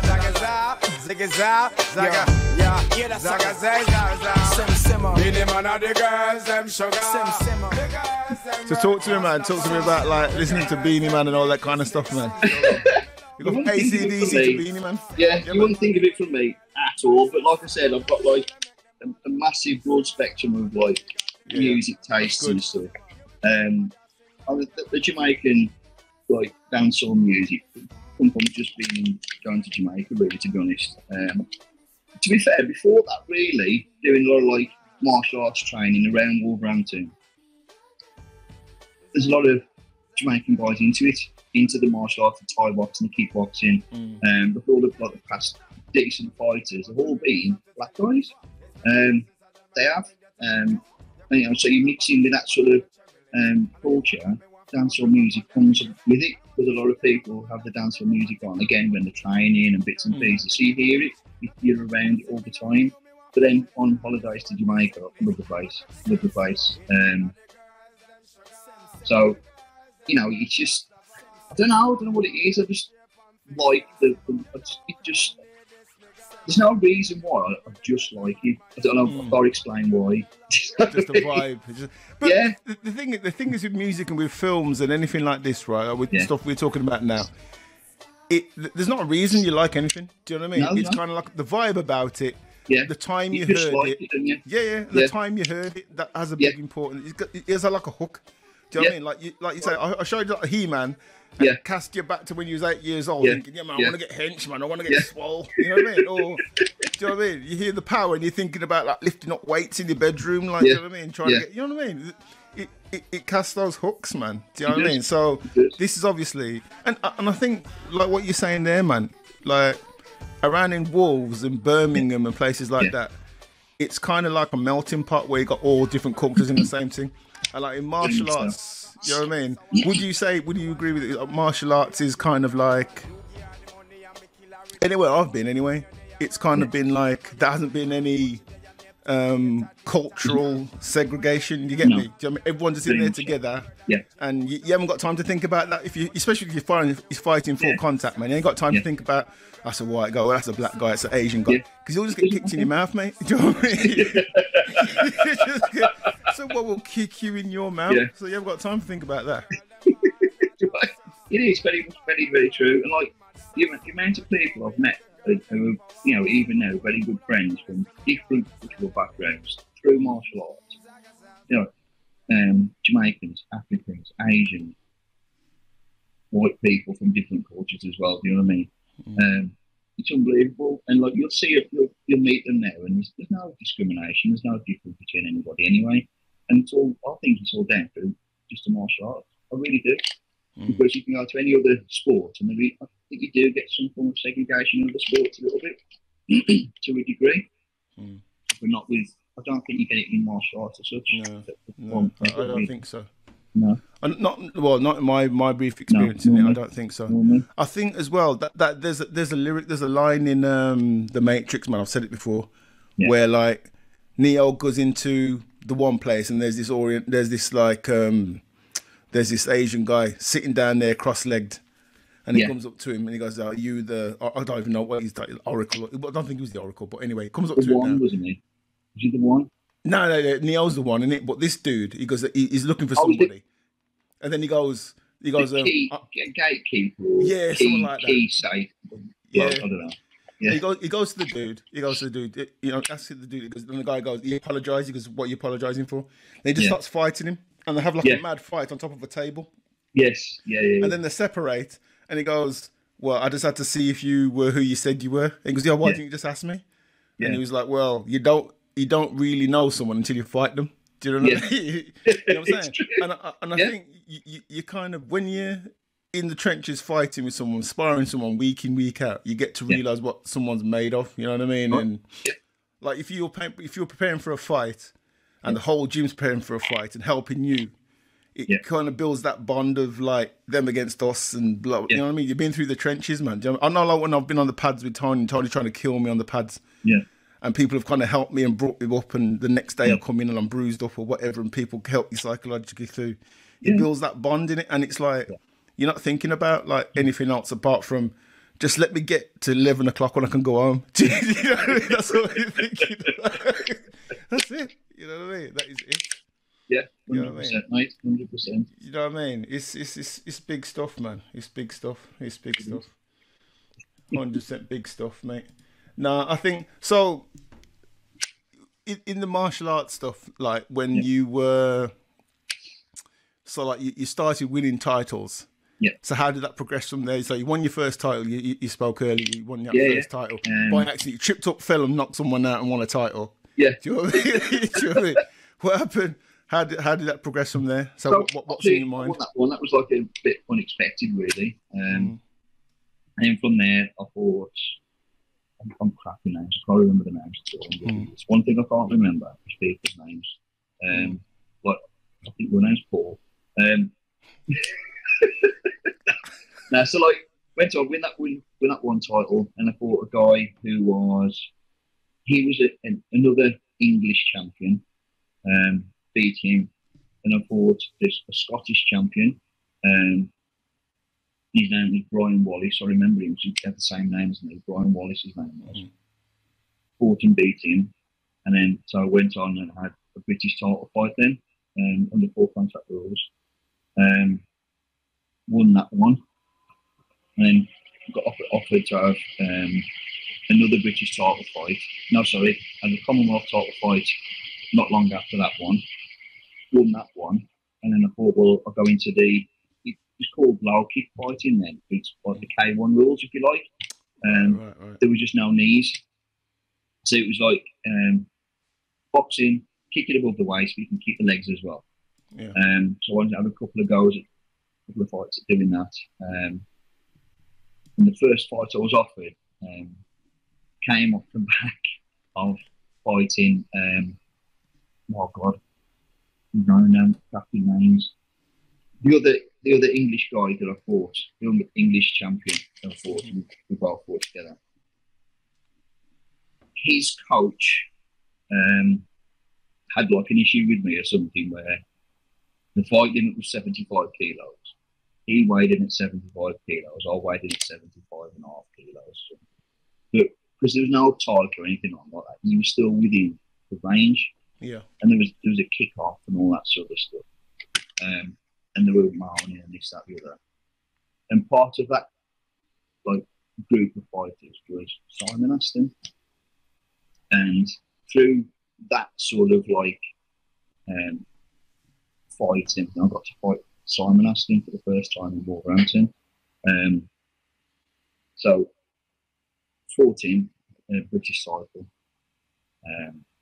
won, and then we wanted a rematch, so we fought again for a Commonwealth title over 10 rounds this time, but low kick rules, and again I won that one as well. But now we're really good mates. It's really weird because when we first fought, because we were both like literally shaved heads, same size, same like name and everything. People thought we were brothers. Yeah. And I really, really wish I've got them videos. Like I've got the videos of the fights. I really do, because you know, I'd love to look back at them now and have a look at them, because there were two really, really good fights. And me and Simon, even now, get emails from people, you know, what say emails, what comments on Facebook and stuff like that, about the Commonwealth title fight we had. Because what was weird about that one is that we were like last on the bill, and it was like 12:30, 1 o'clock in the morning. We were fighting at the West Brom Gala Baths. It was ridiculous. Like everybody ready for bed, and we're there scrapping with each other. 10 rounds. Yeah, 10 rounds. Like 1 o'clock in the morning. It was stupid. Long time, man. Yeah. But like it was, from what I remember, a really, really good match. Because like Simon's, he's a fantastic fighter. Do you know what I mean? And he, you know, the world champion in his own right. He was like a Thai boxer. I was a kickboxer, and we both come together and like sort of like fused in the middle type of thing. And it was a really, really good match. Yeah. And I just happened to win it. I just happened to win it. There's, you know, nothing against him at all. He's a fantastic fighter, but you know, and then two fighters who had really, really good matches. I just wish I had the video to watch them. Can't believe this is mad. Again, right? Would you say kickboxing, martial arts in general, gets the shine that it should do? No, nowhere in this near. country. Nowhere near. When you've got things like obviously I've retired a long time ago from fighting, but you've got things like K1 and Glory. You've got what's the other one? One championship. Sorry. The one championship. One championship. You've got BMKA. There's another one that does. It's like a mixed martial arts, but they've got their own branch of kickboxing there as well. Probably with the name of it. It's a British one. But I think it's getting more and more popular now. But things like Glory and K1 and all that sort of stuff, I think, had they been around when I was fighting, I genuinely believe they would have had a better mix of fighters. Because everybody's gone down the MMA route now. Yeah. And me personally, I'm not a massive fan of it. I think it's good. I think it's good for the sport and stuff. But I think it's like blown out of proportions to what it actually is. Whereas when it originally started, the Ultimate Fighting Championship was designed for different martial arts to compete against each other, and it was brilliant. And that's where you got the Hoist Gracies, Frank Shamrocks, and all them sort of stuff, and the different sort of martial arts backgrounds. And you could see the different styles. But over the years, like this mixed martial arts has developed into a martial art on its own. Yeah. But that ain't the point of what it originally started out to be. Originally started out to see what martial art was better than the other. So I think that's it, like it's ruined itself over the years, I think. But I think they've had to incorporate more and more rules into it as the years have gone on. So where it was like a no holds barred thing before, or you couldn't do no groin shots, no biting and no gouging. Whereas now you're on the floor for 30 seconds, you stopped and stood up, and you know what I mean? I think the whole ethos of it has been changed into something completely different to what it started out being. But I still watch the Glory fights. Do you know what I mean? I think they're far better. I think they're far better. There's even a Glory channel I found on was it Pluto TV? You can get a free app. There's a Glory kickboxing channel on there. Watch that. Oh, is it? All right, yeah. Okay. Yeah. I didn't even know that. Yeah. You know what I mean? I just, again, it's an advert on Instagram or Facebook or something. Yeah. Pluto TV, free on your phone, free app. Downloaded it, watched it. I looked, skimmed through the channels. Glory kickboxing. Oh, having some of that. Downloaded that. Yeah, it's free. Don't you fire stick or your phone. Wicked. Oh man, I'm on that. I'm on that this weekend, mate. No question. I'm all about that. Glory kickboxing channel. It's brilliant. Free's my favourite price, bruv. You know what I mean? You know what I mean? Yeah. Well, that's one of the reasons why I like the one championship. Yeah. It looks amazing for a start, but then the fighters that they've got on it, man, it's ridiculous. Yeah. Like some of the Thai fighters they've got on here, man. Yeah. Jeez, man, killers, man, absolute killers. They've had like 400 fights. Yeah, 14. Yeah. I'd love to see some of those Thai fighters fight in the UFC. Do you know what I mean? The small weight, the lightweights. Yeah, yeah. Do you know what I mean? They're really like atom weights and stuff, man. I think they'd kill some of the UFC fighters, mate. As long as they don't go to the ground. The stand looks ridiculous. Yeah. Ridiculous. Like they've had to change, like say the UFC rules and everything now, so try and keep it stood up. And that's why they like that Conor McGregor, the way he's done so well, because he's a kickboxer. He's not a grappler. So he keeps everything stood up. He goes to the ground, he loses every time. And I think the stand-up fighting, from a spectator sport, is far better. It's far better. Yeah, I mean, I can kind of appreciate when you see some guys that like when Horace Gracie used to do his thing, and you see some guys in UFC now. They're just like, it's like watching two squirrels fighting, man. They're just the way they move is just ridiculous. Do you know what I mean? It's amazing to watch. Do you know what I mean? But I do, if you understand it. If you understand it, I don't really understand it, but I can appreciate it. I don't know nothing about that, but I can appreciate it. But it's easier to appreciate someone just standing and banging in it. It's just easy to. It is. You know what I'm saying? It's easy to appreciate, man. Someone just throwing hands or knees or feet. You know what I mean? I hear what you're saying. I think there's more. I think although there's more rules in like stand-up fighting, I think it makes you have to be more technically better. I think. Whereas if you just pick your legs, you go to the floor and roll around on the floor, you don't have to do that. It's more of a brawl then. I don't know. That's what I think anyway. But I understand that, you know, it's very technical. They are very good at what they do. But from a spectator sport point of view, I don't think it's that good. That's why they've had to stop the grappling so much now, 30 seconds, and they stand them up, because it was losing the audiences. Do you know what though? If somebody puts you in a rear naked choke, boy, that ain't fun. I know that shit. That shit ain't fun. Yeah. You know what I mean? That shit's not fun, mate. I tell you that. You know what I mean? There's no question that shit works. Whether you like how it looks or not, man, that shit works, man. You gotta see it quick. But it's selling tickets, and people are watching it. This is it, man. Which is a shame. It's massive. Absolutely massive. Yeah, things like boxing. Look where boxing's gone from to what it is now.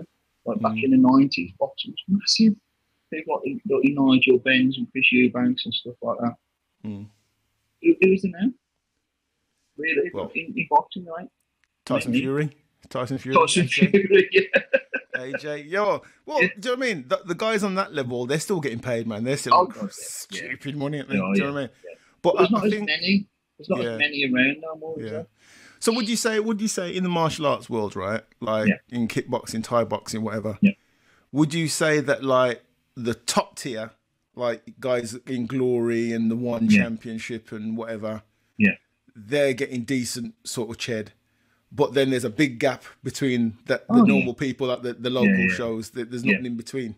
Yeah, I think to get there, I think there's an element of luck. To get, especially if you're a British fighter. There's one guy who's in the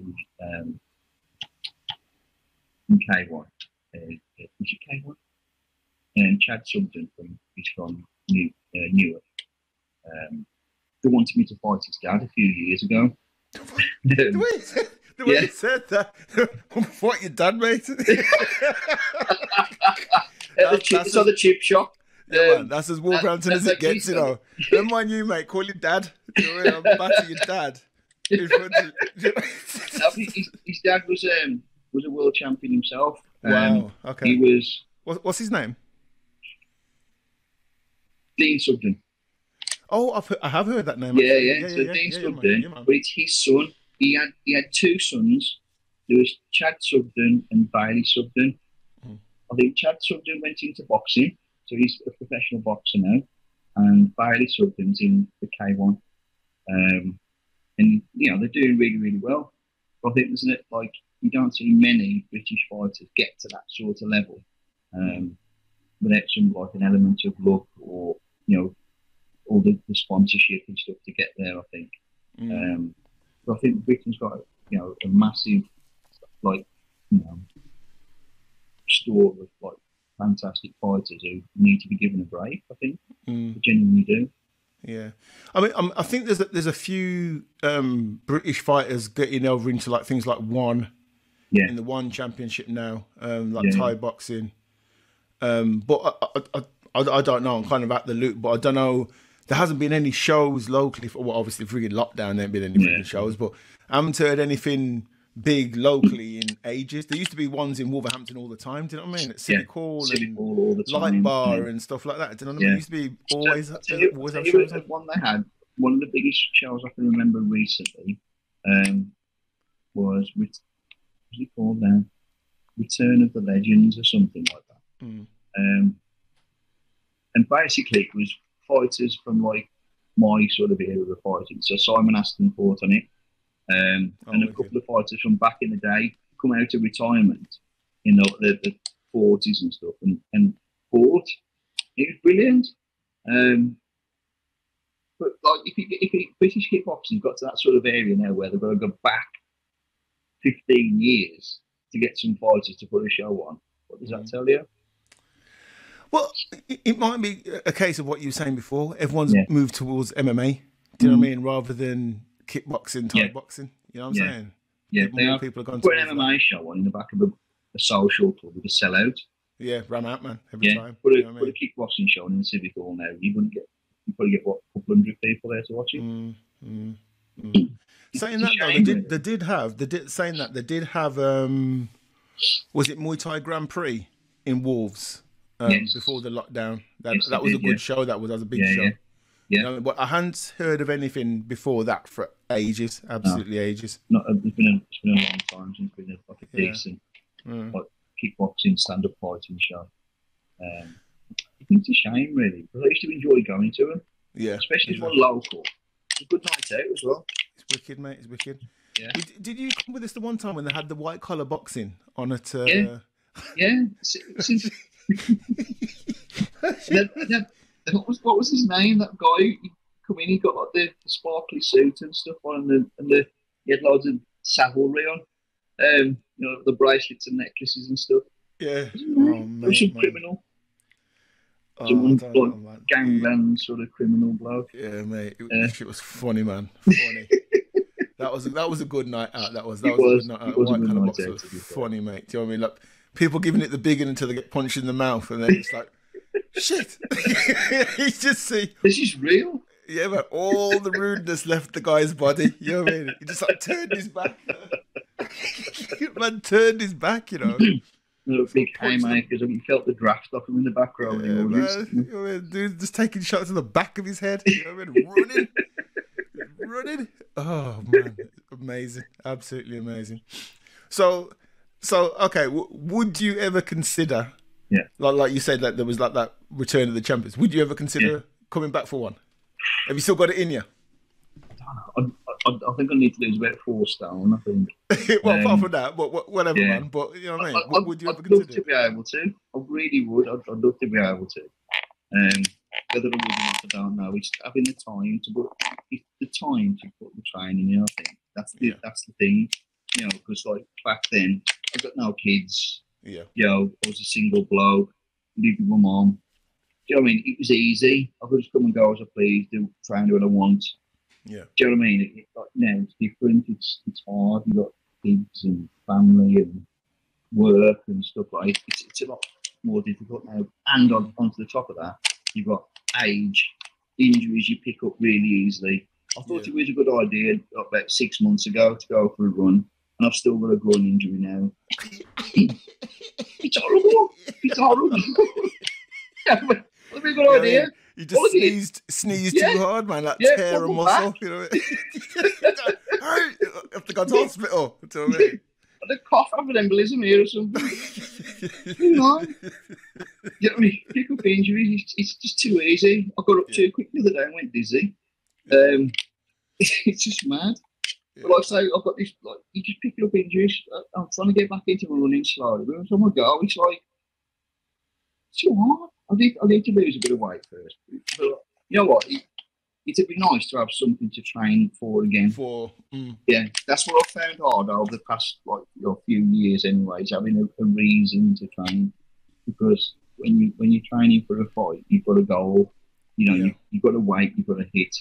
You've got to be a certain fitness. You know where you need to be in your head. Do you know what I mean? So you know what you need to be at. Mm. When that goal isn't there, it's so hard. Mm. Because you've got you've got to set yourself a goal. And you've got no motivation. That's the thing. The motivation, if you've been a fighter before, isn't there. Because you've got nothing to aim for. I find that really hard. Even now. Yeah. So do you think that, like, when you were fighting you got that goal that you're going to fight, but is there like the nerves and the fear of saying, right, I need to prepare because the dude I'm going to fight, he's probably out running too. Yeah. You know what I mean? Yeah. There's that too, isn't it? Yeah. It's too, man. It's natural that you just get comfortable now, innit? Do you know what I mean? You don't need to. Exactly. Yeah, you don't need to, but you still want to. You want to. Yeah, it's hard, but it's a hard one. I genuinely don't like feeling the way as I do, like old, unfit. Do you know what I mean? Because you think, well, look what I used to be able to do, and you can't do it no more. I find that really frustrating for some reason.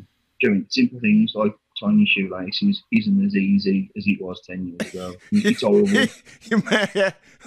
When you get up, you make noise. Yeah. Yeah. Cleaning your teeth's a chore now. You know what I mean? So the toothpaste got some weight to it now. Come on. Yeah. Oh, God. Mashing potatoes a workout. You know what I mean? Oh, mate, 100% know what you're chatting there, man. You know what I mean? Serious, man. Everything makes noise now. Your knees creaking. Yeah. Ratchet. Oh, you know what I'm saying? Yeah. Knees creaking, walking upstairs. Oh, it's horrible. I don't like it.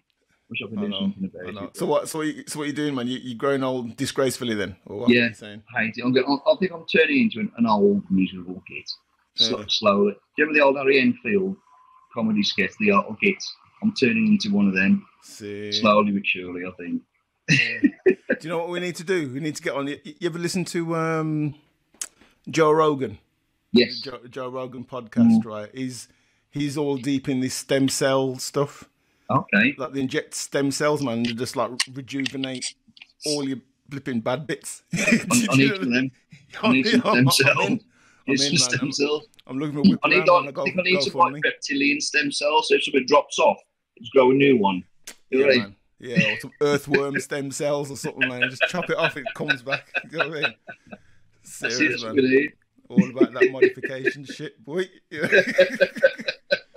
know what I mean? So, let me show you one more picture. One more picture. Talk to me about these, bad man. Yeah. Oh, the Rocky films are a classic, in there. You can't get away from them. One's on the TV, you have to watch it. You know that. Yeah.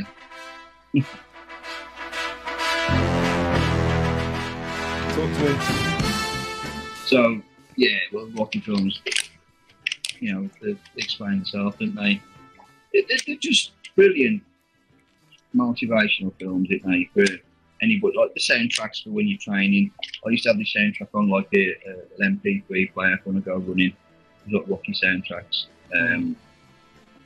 And anybody who's ever done any form of like combat sport, no matter what it is, will at some point train to a Rocky soundtrack. They've got to have done. If you haven't, you ain't lived. Yeah, if you haven't done, you're not doing it right. No, you're not training hard enough. You put a Rocky soundtrack on, you start punching the bag harder, you kick harder, and you run faster. That's do. Especially this bit. That's it. That's the bit, man. So you got your steps. That's the bit, man. Up them steps. If you're sparring when that's on, there's some war going on. People are throwing some hands. The time has been gone 2 minutes ago, but you're still going. Still swinging, man. Still swinging. It is. That tune is just.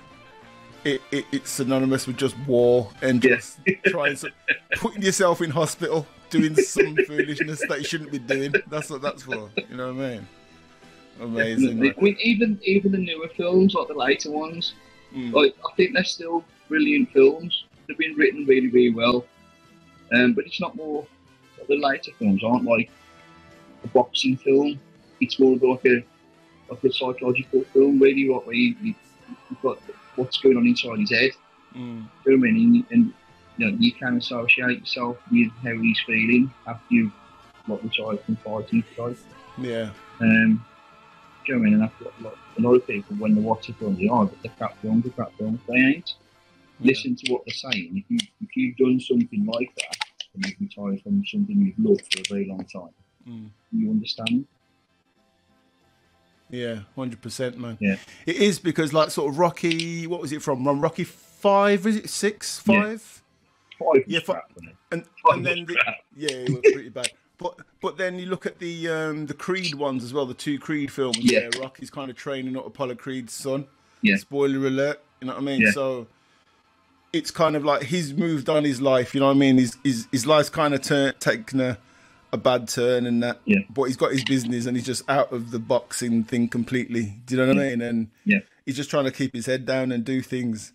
But then this guy comes into his life and he starts to train him, and it's all kind of coming back. And it is like you say, man. Do you know what I mean? It's kind of like the life of like someone who's fought all his life, got to the top, and then he's had to not on the head because of age or whatever, and then come back into it. Do you know what I mean? And it's a weird one, man. It's a weird.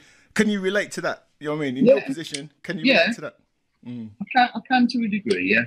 And that's what I mean. Like, you know, you've retired from fighting, but you still got that desire to be in that sort of like arena. Do you know what I mean? It's weird. You can understand how he's feeling. He wants to, like, when he wants to get back he wants to get his license back in number 6. Yeah. He wants to get and have a fight again. And he has that talk with like the license council who won't give it to him. He has that speech with it. Yeah. I can understand that totally. I can. So it's hard. You can completely relate to it, but if you've not done that, you can't relate to it. Yeah. It is a hard thing, man, because like you put yourself to get into the shape to fight at the top level. Yeah. Right. Do you know what I mean? You've gone through some shit. You've gone through some stuff. You've made some sacrifices, a load of sacrifices to get to where you've got to, and then. Do you know what I mean? As time goes on, time doesn't wait for anybody. You know what I mean? There's a short window to do it, man. Do you know what I mean? And like you say now, you can kind of relate to that. But the fact remains though, you still did it. Yeah. You've still done something that 99% of people on this planet, more, 99.9% of people on this planet will never do. Yeah. You know what I mean? Will never ever do. You know what I'm saying? So that's why I find it really interesting. That's the gold dust with having people like you on and other fighters that I've had on to come and talk to them about it, to pick their brains about this whole thing, because it's kind of like getting a window into the how you're wired in to do some shit like that. Do you know what I mean? I've had a small experience of it, but it's kind of like, you know, I'm not really made for this, man, because this is some mad shit. Do you know what I mean? But to go to those levels, do you know what I mean, where it's like world level, that's a different thing, man. Do you know what I mean? And it amazes me. It amazes me. When I first started fighting, I had absolutely like no intentions of ever getting to the level of it. I really didn't. I didn't think I'd ever get that far.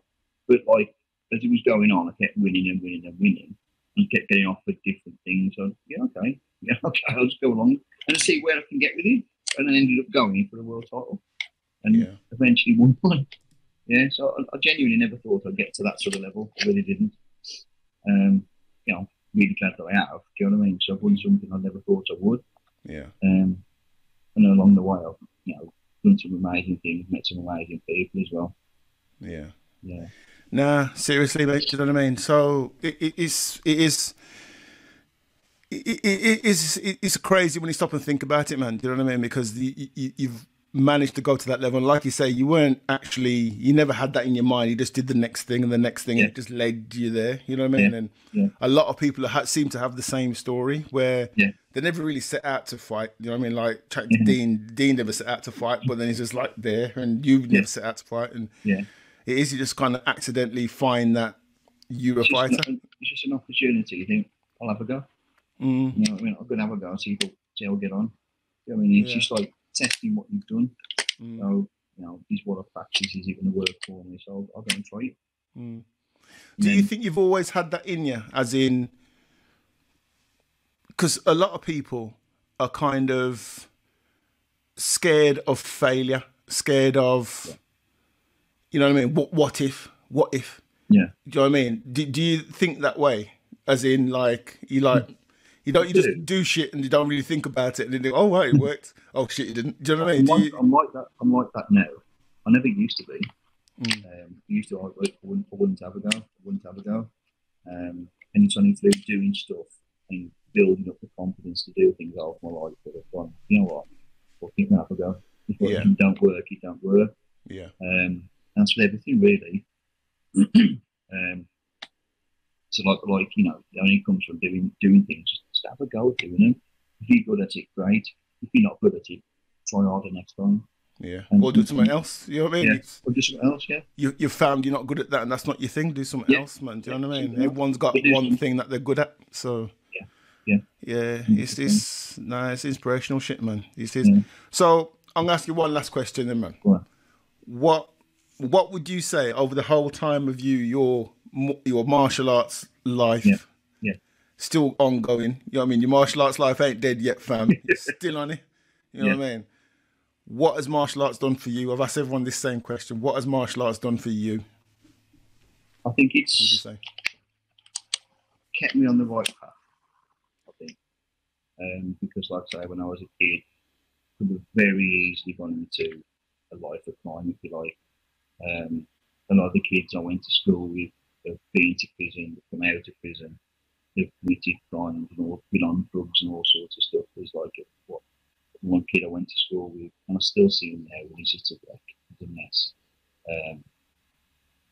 And I think it's done that for me. So it's kept me out of trouble. It's given me like guidance in life, if you like. So it's kept me self-disciplined, but also disciplined in life with everything that I do as best as I can. I think that's a good thing that I've got from it personally. Yeah. Of course, I've got the motivation stuff to like keep myself fit and enjoy life, but not go, you know, push yourself too far. You know, go out and have a drink, enjoy yourself, but don't be a wreck, don't be turned to alcohol or drugs or anything like that. I think that's what it's done for me personally. Yeah, big, massive. So what's happening in the world of Mr. Aston now? Do you know what I mean? Sort of lockdown, hopefully, fingers crossed. You know, it's looking like there's light at the end of the tunnel. You know what I mean? What's going on? Yeah, well, with the work that I do at the minute, nothing's changed. Nothing's changed for me. It's just going to work every day, doing the same job, coming home. The only thing that's crap for us is can't go to a pub for a meal. Yeah. Do you know what I mean? You can't go out, watch a cinema, go to the cinema, watch a film. Yeah. That's it, really, because you go shopping, you go and buy your food, you come home, there's nowhere really to go. So you get used to going for the walk, going to the park with the kids and stuff like that. But going to work, it hasn't changed for me at all, really. So you go to work and come home, that's it. Yeah. The only thing that's been crap, I'm not going to do any teaching, which I miss, really. I do really miss teaching. Yeah. So where were you teaching? Do you have your own club? Yeah. So I've got, Ray started off his own association. So the British Modern Karate and Kickboxing Association. Yeah, man, plug that, man. Plug it, man. Tell the people, man. Where you at, man? Plug it. Yeah, so BMKA, we're all over Facebook and just search for us, you'll come up on Google and that. We've got clubs all over. So Ray teaches in Bilston Leisure Centre. I teach in Wednesbury Leisure Centre. One thing I would really like to get, though, is to get back into the fight game by training somebody to fight. That's what I would really like to do. That. Yeah. That's the one thing I miss. So I love teaching the kids. I've got my daughter into it. She's really good as well. You know what I mean? So, but she ain't fighting. How good is it when you teach your kids something and you see your kids have like absorbed? So it's I show my daughter some shit, man. It buzzes me. Yeah, I love it. It's wicked, especially when she first took the yellow belt, and she had to do some sparring for a yellow belt, which is a third belt. So she turns up, I get your pads on. She started crying. I was like, "What's the matter?" I don't want to go sparring this person, just really upset and whatever. And she like sort of like winged it a little bit, but got through it. It was like, you've got to spar your next grading. So we did some sparring training and stuff like that, and built the confidence a little bit. And the next grading for Ronnie, she just kicked the shit out of this kid. It's like spinning roundhouse kicks. Yeah, but like in a good way. Do you know what I mean? Like combinations, couple of punches, followed by a kick, moving round, and like it was really, really like nice to be able to see that come through in the kid. Like from 3 months later, she's gone from being a crying, nervous wreck from sparring one person, and then on the next grading, just obliterates them. It's brilliant. Yeah. So I do enjoy that. And I love being able to see the kids get up to the, go up to the black belts and stuff like that. I do enjoy that, but I really miss like being in that sort of fight game and being in that sort of arena. Do you know what I mean? 100% seeing you being a successful coach, mate. Do you know what I mean? You got the temperament.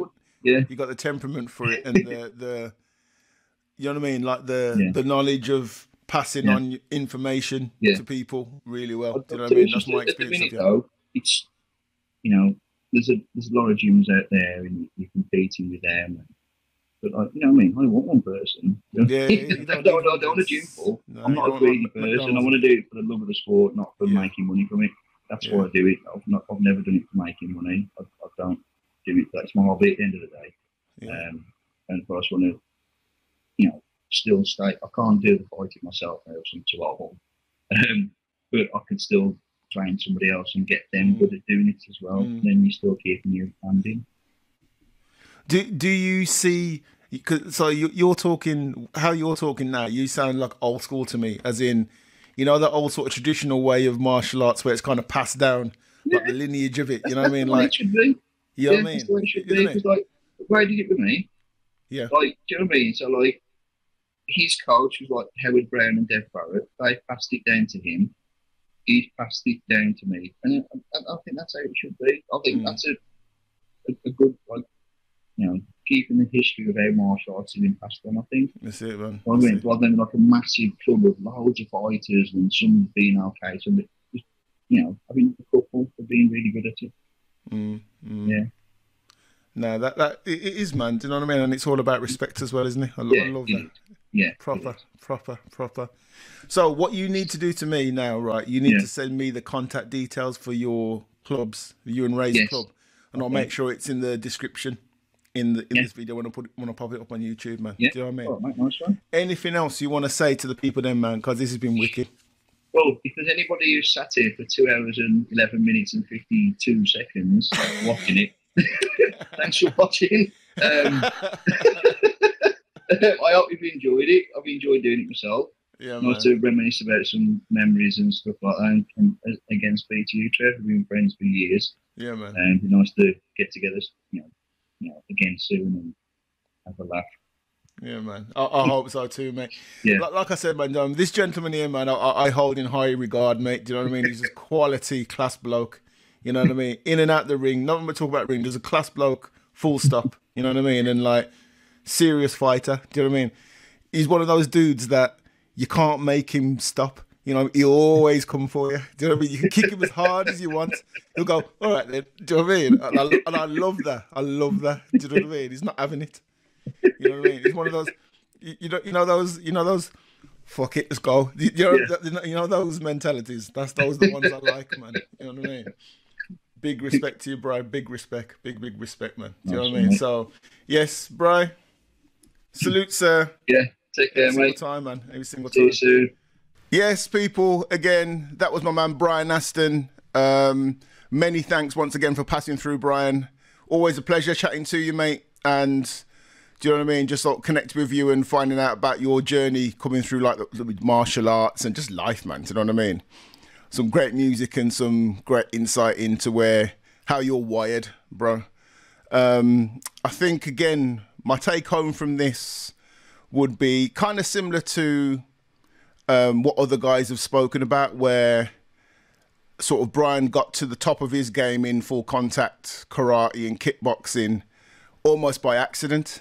and it's kind of a case of not overthinking what you're doing and just do things that you enjoy. He enjoyed it. He kind of got that steering force from his dad, whereby things could have easily gone a different direction, starting getting into trouble and doing nonsense, and his story could be something completely different. But having that influence from a different person made him focus and channel his energies into something positive, and without really thinking about it, you know what I mean, just putting one foot in front of the other, ended up being a world champion fighter, which ain't bad, you know what I mean? So if there's something, my take on from this is, if there's something that you love and something you care about and something you enjoy, just keep doing it, man, you know what I mean? Because you never know where it's going to take you. So yeah, a lot of fun chatting to Bri. Yo, big respect, sir, as I box the mic. How unprofessional.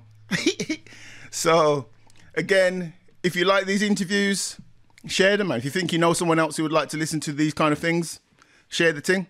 Don't forget to hit subscribe, hit like, so that the algorithms know what's going on, know that something's going on, and it's something that people enjoy. So please comment, subscribe, hit like, leave a voicemail on Anchor, share it on Spotify, all that good stuff. And I'll continue to put out good stuff for you to listen to. So again, love, peace, take care of yourself. I'm Tech, enough love, representing Buddha Palm TV. Peace. Laters.